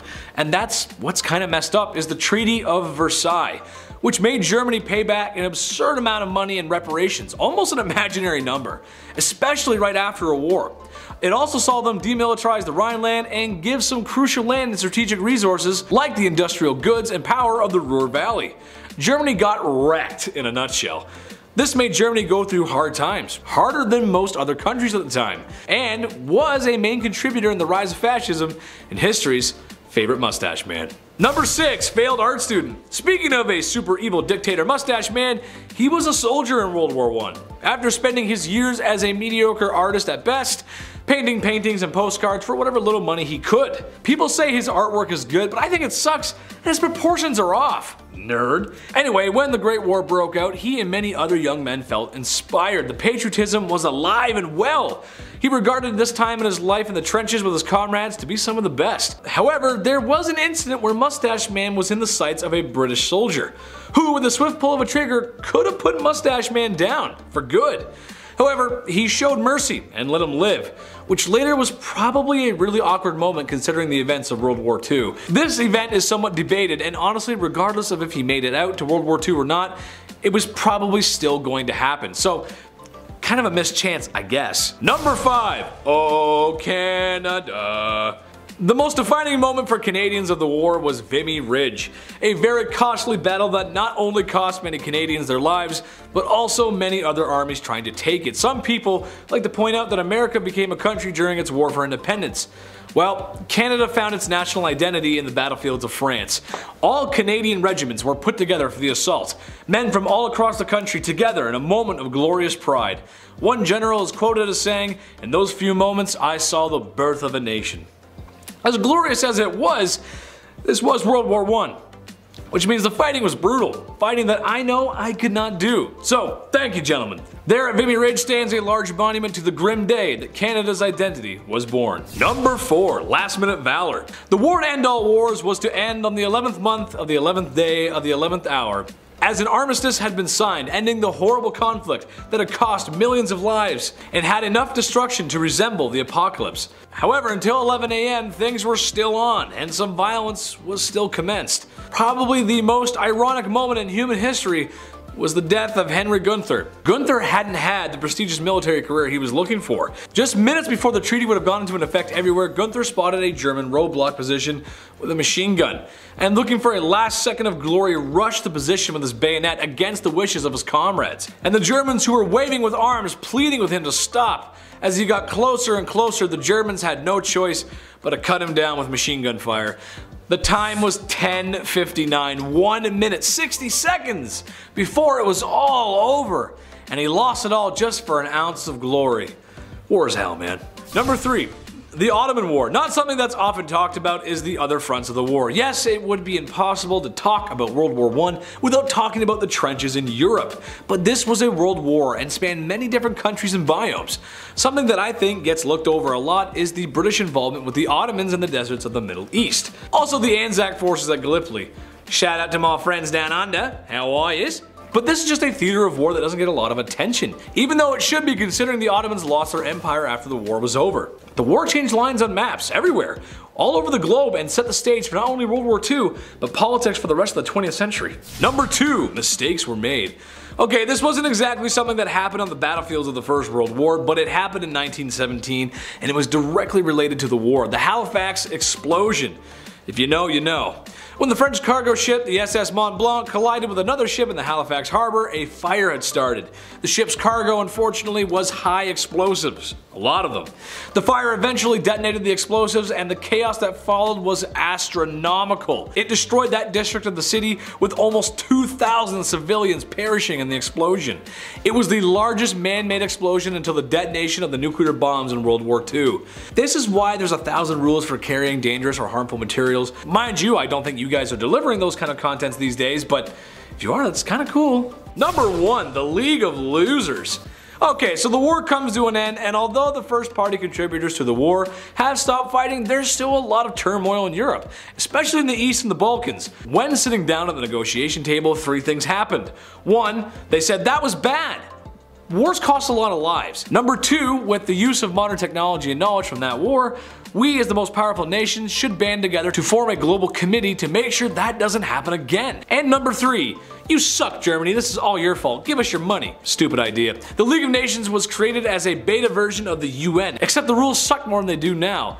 And America, one of the founding members and the ones proposing all this anti-war ideas, did not join. What? Which sure, they were basically forced into the war in the first place, but come on, it soon fell apart, and you know what came next. World War II came next. It was pretty bad. It was a bad sequel. Number 10, Crying Wolf. The Gulf of Tonkin incident was a conflict between Vietnam and US forces in 1964. What's messed up about that is that 2 days later, it happened again. Actually, it didn't. Big prank. The second incident was fabricated by the US just to justify ramping up their presence in Vietnam. Sadly, it worked, as the next 8 years in Vietnam would end up being a total snipe storm for the US, as they would encounter problems abroad and at home. Thank goodness this is the only time the American government would ever lie about anything ever again, right? This was officially declassified decades later. Number 9, Agent Orange. The world agreed not to use chemical warfare after the First World War, as it was extremely cruel and lethal. So, you might be surprised that America used chemical weapons during the Vietnam War. Agent Orange, brought to you by the Dow Chemical Company, was a herbicide and defoliant dropped and sprayed from air vehicles to cut down the thick jungle brush. Viet Cong soldiers were excellent at living off the land and concealing themselves in the jungle. Bad guy hides in jungle, you remove the jungle. Makes sense. The chemical was extremely effective, but what's so messed up was the negative health side effects. Soldiers that were exposed to the chemical developed cancers years after the war. But what's even more crazy is how it affected the Vietnamese people. It created children with really bad health defects, and to this day there are many people who live with ill side effects of Agent Orange. That's just not right, man. That's wrong. That is so wrong, dude. Number 8, French Indochina. The US was not the first superpower trying to tame Vietnam.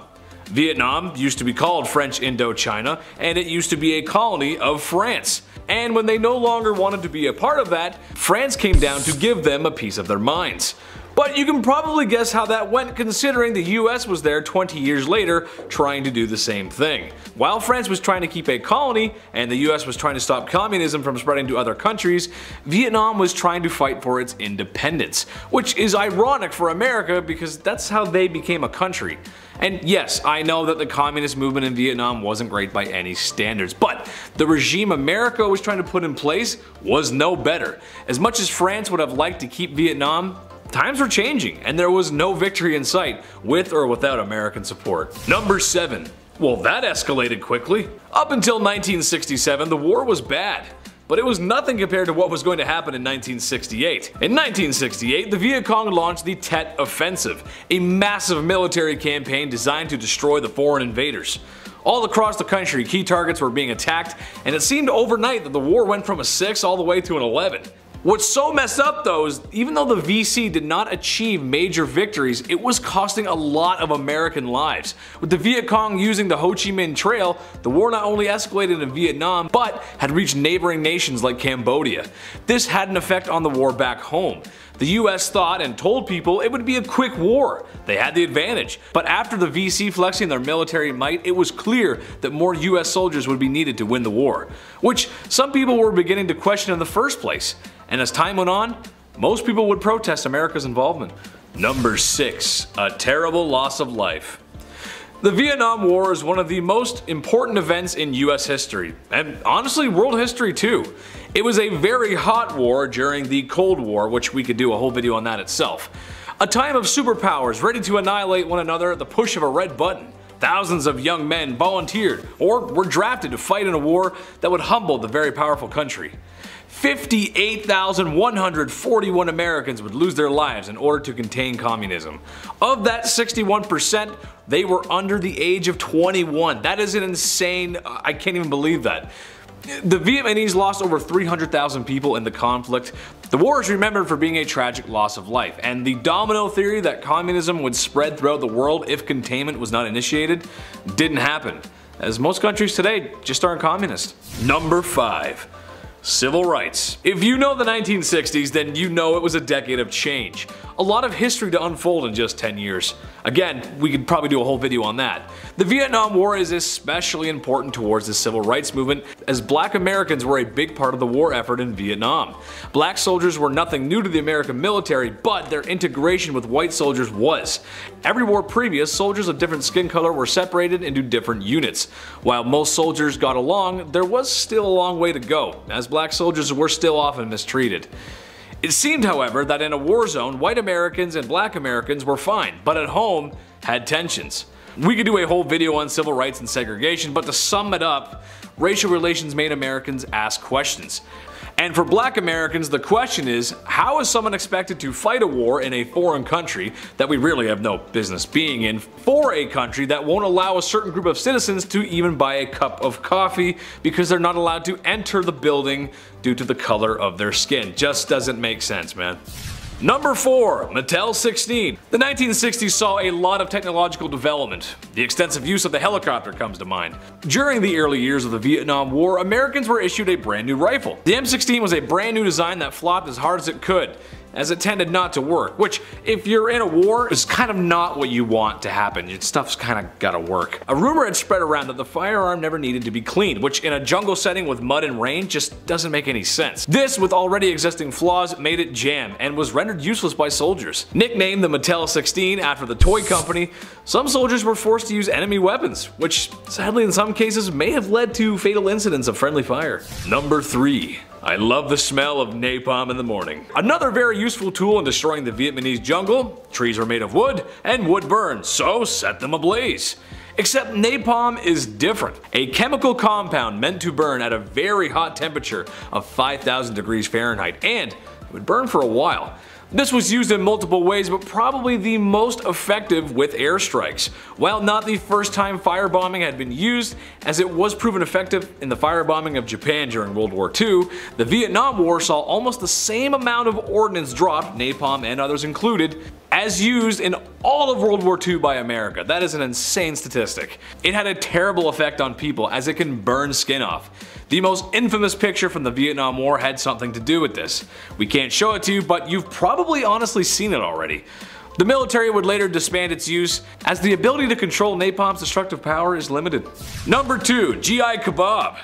While the Viet Cong may not have won many battles against the US, they were still formidable fighters. They had the lay of the land and laid traps everywhere. From 1965 to 1970, 11% of American casualties were related to Viet Cong placed traps. What's so messed up in that is that in a modern war with modern technology, a lot of the traps the Viet Cong were using were something out of the Stone Age, but still deadly. Improvised explosives, swinging spiked balls, tripwires, single shot cartridges, and snake pits right out of Indiana Jones. I can't even believe that's real. But the most effective were punji pits, or punji sticks. A large hole is dug and bamboo spikes are placed at the bottom. Then, out of pure evil, urine or human excrement is put on the spikes. A thin layer of leaves or cover is placed on the trap, so when someone comes along they would fall in a pit of spikes that if that didn't kill them, an infection from the waste would, or make recovery very, very miserable. That is cruel, man. That ain't right, man. That ain't right, Chief. Number 1. Apocalypse Now. Tiger Force was a long-range reconnaissance unit that later became known for its acts of war crimes. Not sure if there could be war crimes when everyone's doing naughty things, but Okay. To quote Martin Sheen in Apocalypse Now, charging someone with murder around here is like handing out speeding tickets at the Indy 500. And like a scene right out of that movie, the members of Tiger Force had a tradition to make necklaces out of ears. I'm going to say that again. They made necklaces out of ears. There are a number of things Tiger Force committed that are honestly just not safe for life. But that's war at the end of the day. War is hell. Kicking off the list at number 10, a day in the life. So as soon as the sun came up, your life as a Civil War soldier began. You would train day in, day out, preparing for battle. It was important that each soldier knew their role to work together as a unit. Now, I would say that there's no time for fun and games, but they always made time to blow some steam off. In between drills, soldiers would do chores just like we do every day. They would cook meals, do laundry, clean gear, and make sure that everything is smooth. Passing the time was done by playing dominoes or poker. Reading was of course a popular way of passing the time as well, but it was a lot harder to get your hands on a book back then, especially when you're running around between marches and battles. So more often than not, soldiers would trade newspapers with their opponents. You would hear about the Christmas peace treaty, but this would happen as well. They would just trade papers. A soldier named Milton Barrett, stationed in the 18th Georgia Volunteers, wrote about this back in 1863. He said, "Our regiment had just come off picket. We stood close together and could talk to each other. Then when the officers were not present, we exchanged papers and bartered tobacco for coffee." They would do it when the officers weren't looking. That's the most intriguing part. They would manage this by using a small boat. Tricky, always a way. The first aerial photograph was back in 1860. James Wallace Black took this photo not by using drones or any bowling alley crazy technology we have today, but rather just a hot air balloon. This lovely landscape is the town of Boston, and you're looking at it from 2,000 feet. This was a long time before selfie sticks. Even longer before that, hot air balloons were being used in warfare. The first account of a hot air balloon being used was The first account of a hot air balloon being used in war was 1794, when the French Committee of Public Safety created the Corps d'Astrociers, which is a hot air balloon squad. They were used in the Battle of Charleroi and Fleurus, and then 70 years later they were used in the American Civil War. They were pretty large as well. They could fit around 5 guys, where smaller balloons like the Eagle and Excelsior only carried 1 soldier. Those were for stealth flights. That'd be pretty brave. Imagine seeing a hot air balloon coming over the horizon and it has soldiers shooting at you. That's incredible. I didn't hear about any of this growing up. They could reach up to 1,000 feet, so they definitely had a vantage point like no other, and they would communicate with soldiers on the ground using flag signals or of course telegraphs. The most successful balloon program in the Union was under the command of Thaddeus Lowe. He and Lincoln were allies, and Lowe actually sent a telegraph to Lincoln once describing the view of Washington from above. Call your friends more and describe your view to them. You might get a few things done. Number 8. Bounty jumpers. Fewer than 150 Union soldiers were killed for desertion, and Lincoln was actually constantly writing letters and endorsements reducing soldier sentences from death to labor during the war. That's how bad it got. Deserters were a big problem for both the Confederate and Union armies, so it was punishable by death. After the Battle of Fredericksburg, the Union had 100 deserters roughly a day. That's a lot, every single day. The Union actually used peer pressure at one point just to keep soldiers from leaving. In 1863, the Union offered regiment perks if a certain percentage of original men were on for a following tour of duty. So soldiers inside were making others stay on board. How they did that, what they said, we don't know. Bounty jumpers were men who were paid to fill in the spot of newly drafted soldiers. So these guys would join for a few days and then desert them all over again and join a new post as the new substitute and get paid. And of course, some deserters were branded to avoid this problem. Number 7. Daily diet. These soldiers were all around 25 years old. The minimum age to join, of course, was 18, but a lot of these guys who were that young would often lie about their age anyways on paper. So on paper, the average was 25 years. But these guys were kids, basically. They ate mostly crackers, and when I say crackers, I don't mean the salty work snacks that you have today. These were made of like flour and water and just salt called hardtack. They would eat berries, nuts, and fruits. Anything they could find is all they had. Most of these soldiers were close to starving to death. Number 6. Soldiers protest.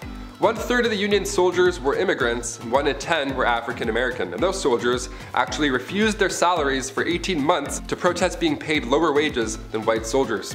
When black soldiers were signing up in the Union Army in 1863, they were only getting $10 a month, while white soldiers were getting around $13 a month. Officers were getting $700 a month too. It was just insane. To make things even worse, black soldiers were then hit with a $3 monthly cleaning fee, bringing that down to $7 a month now.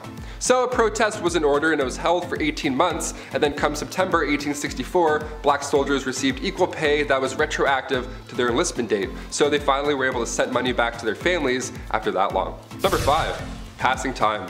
You would assume the Civil War and being part of it and everything I've talked about would give you enough anxiety, but gambling was also a common pastime in between battles. And when I say gambling, I don't mean, okay, it's nighttime, let's throw a few bucks down and play dominoes. No, they would gamble on everything. Horse races, chess, euchre, poker, checkers, cards were popular until the end of the Civil War, when of course they were harder to come by, being so flimsy and all. And when dominoes and cards were out of the picture, soldiers would really go old school and play leapfrog.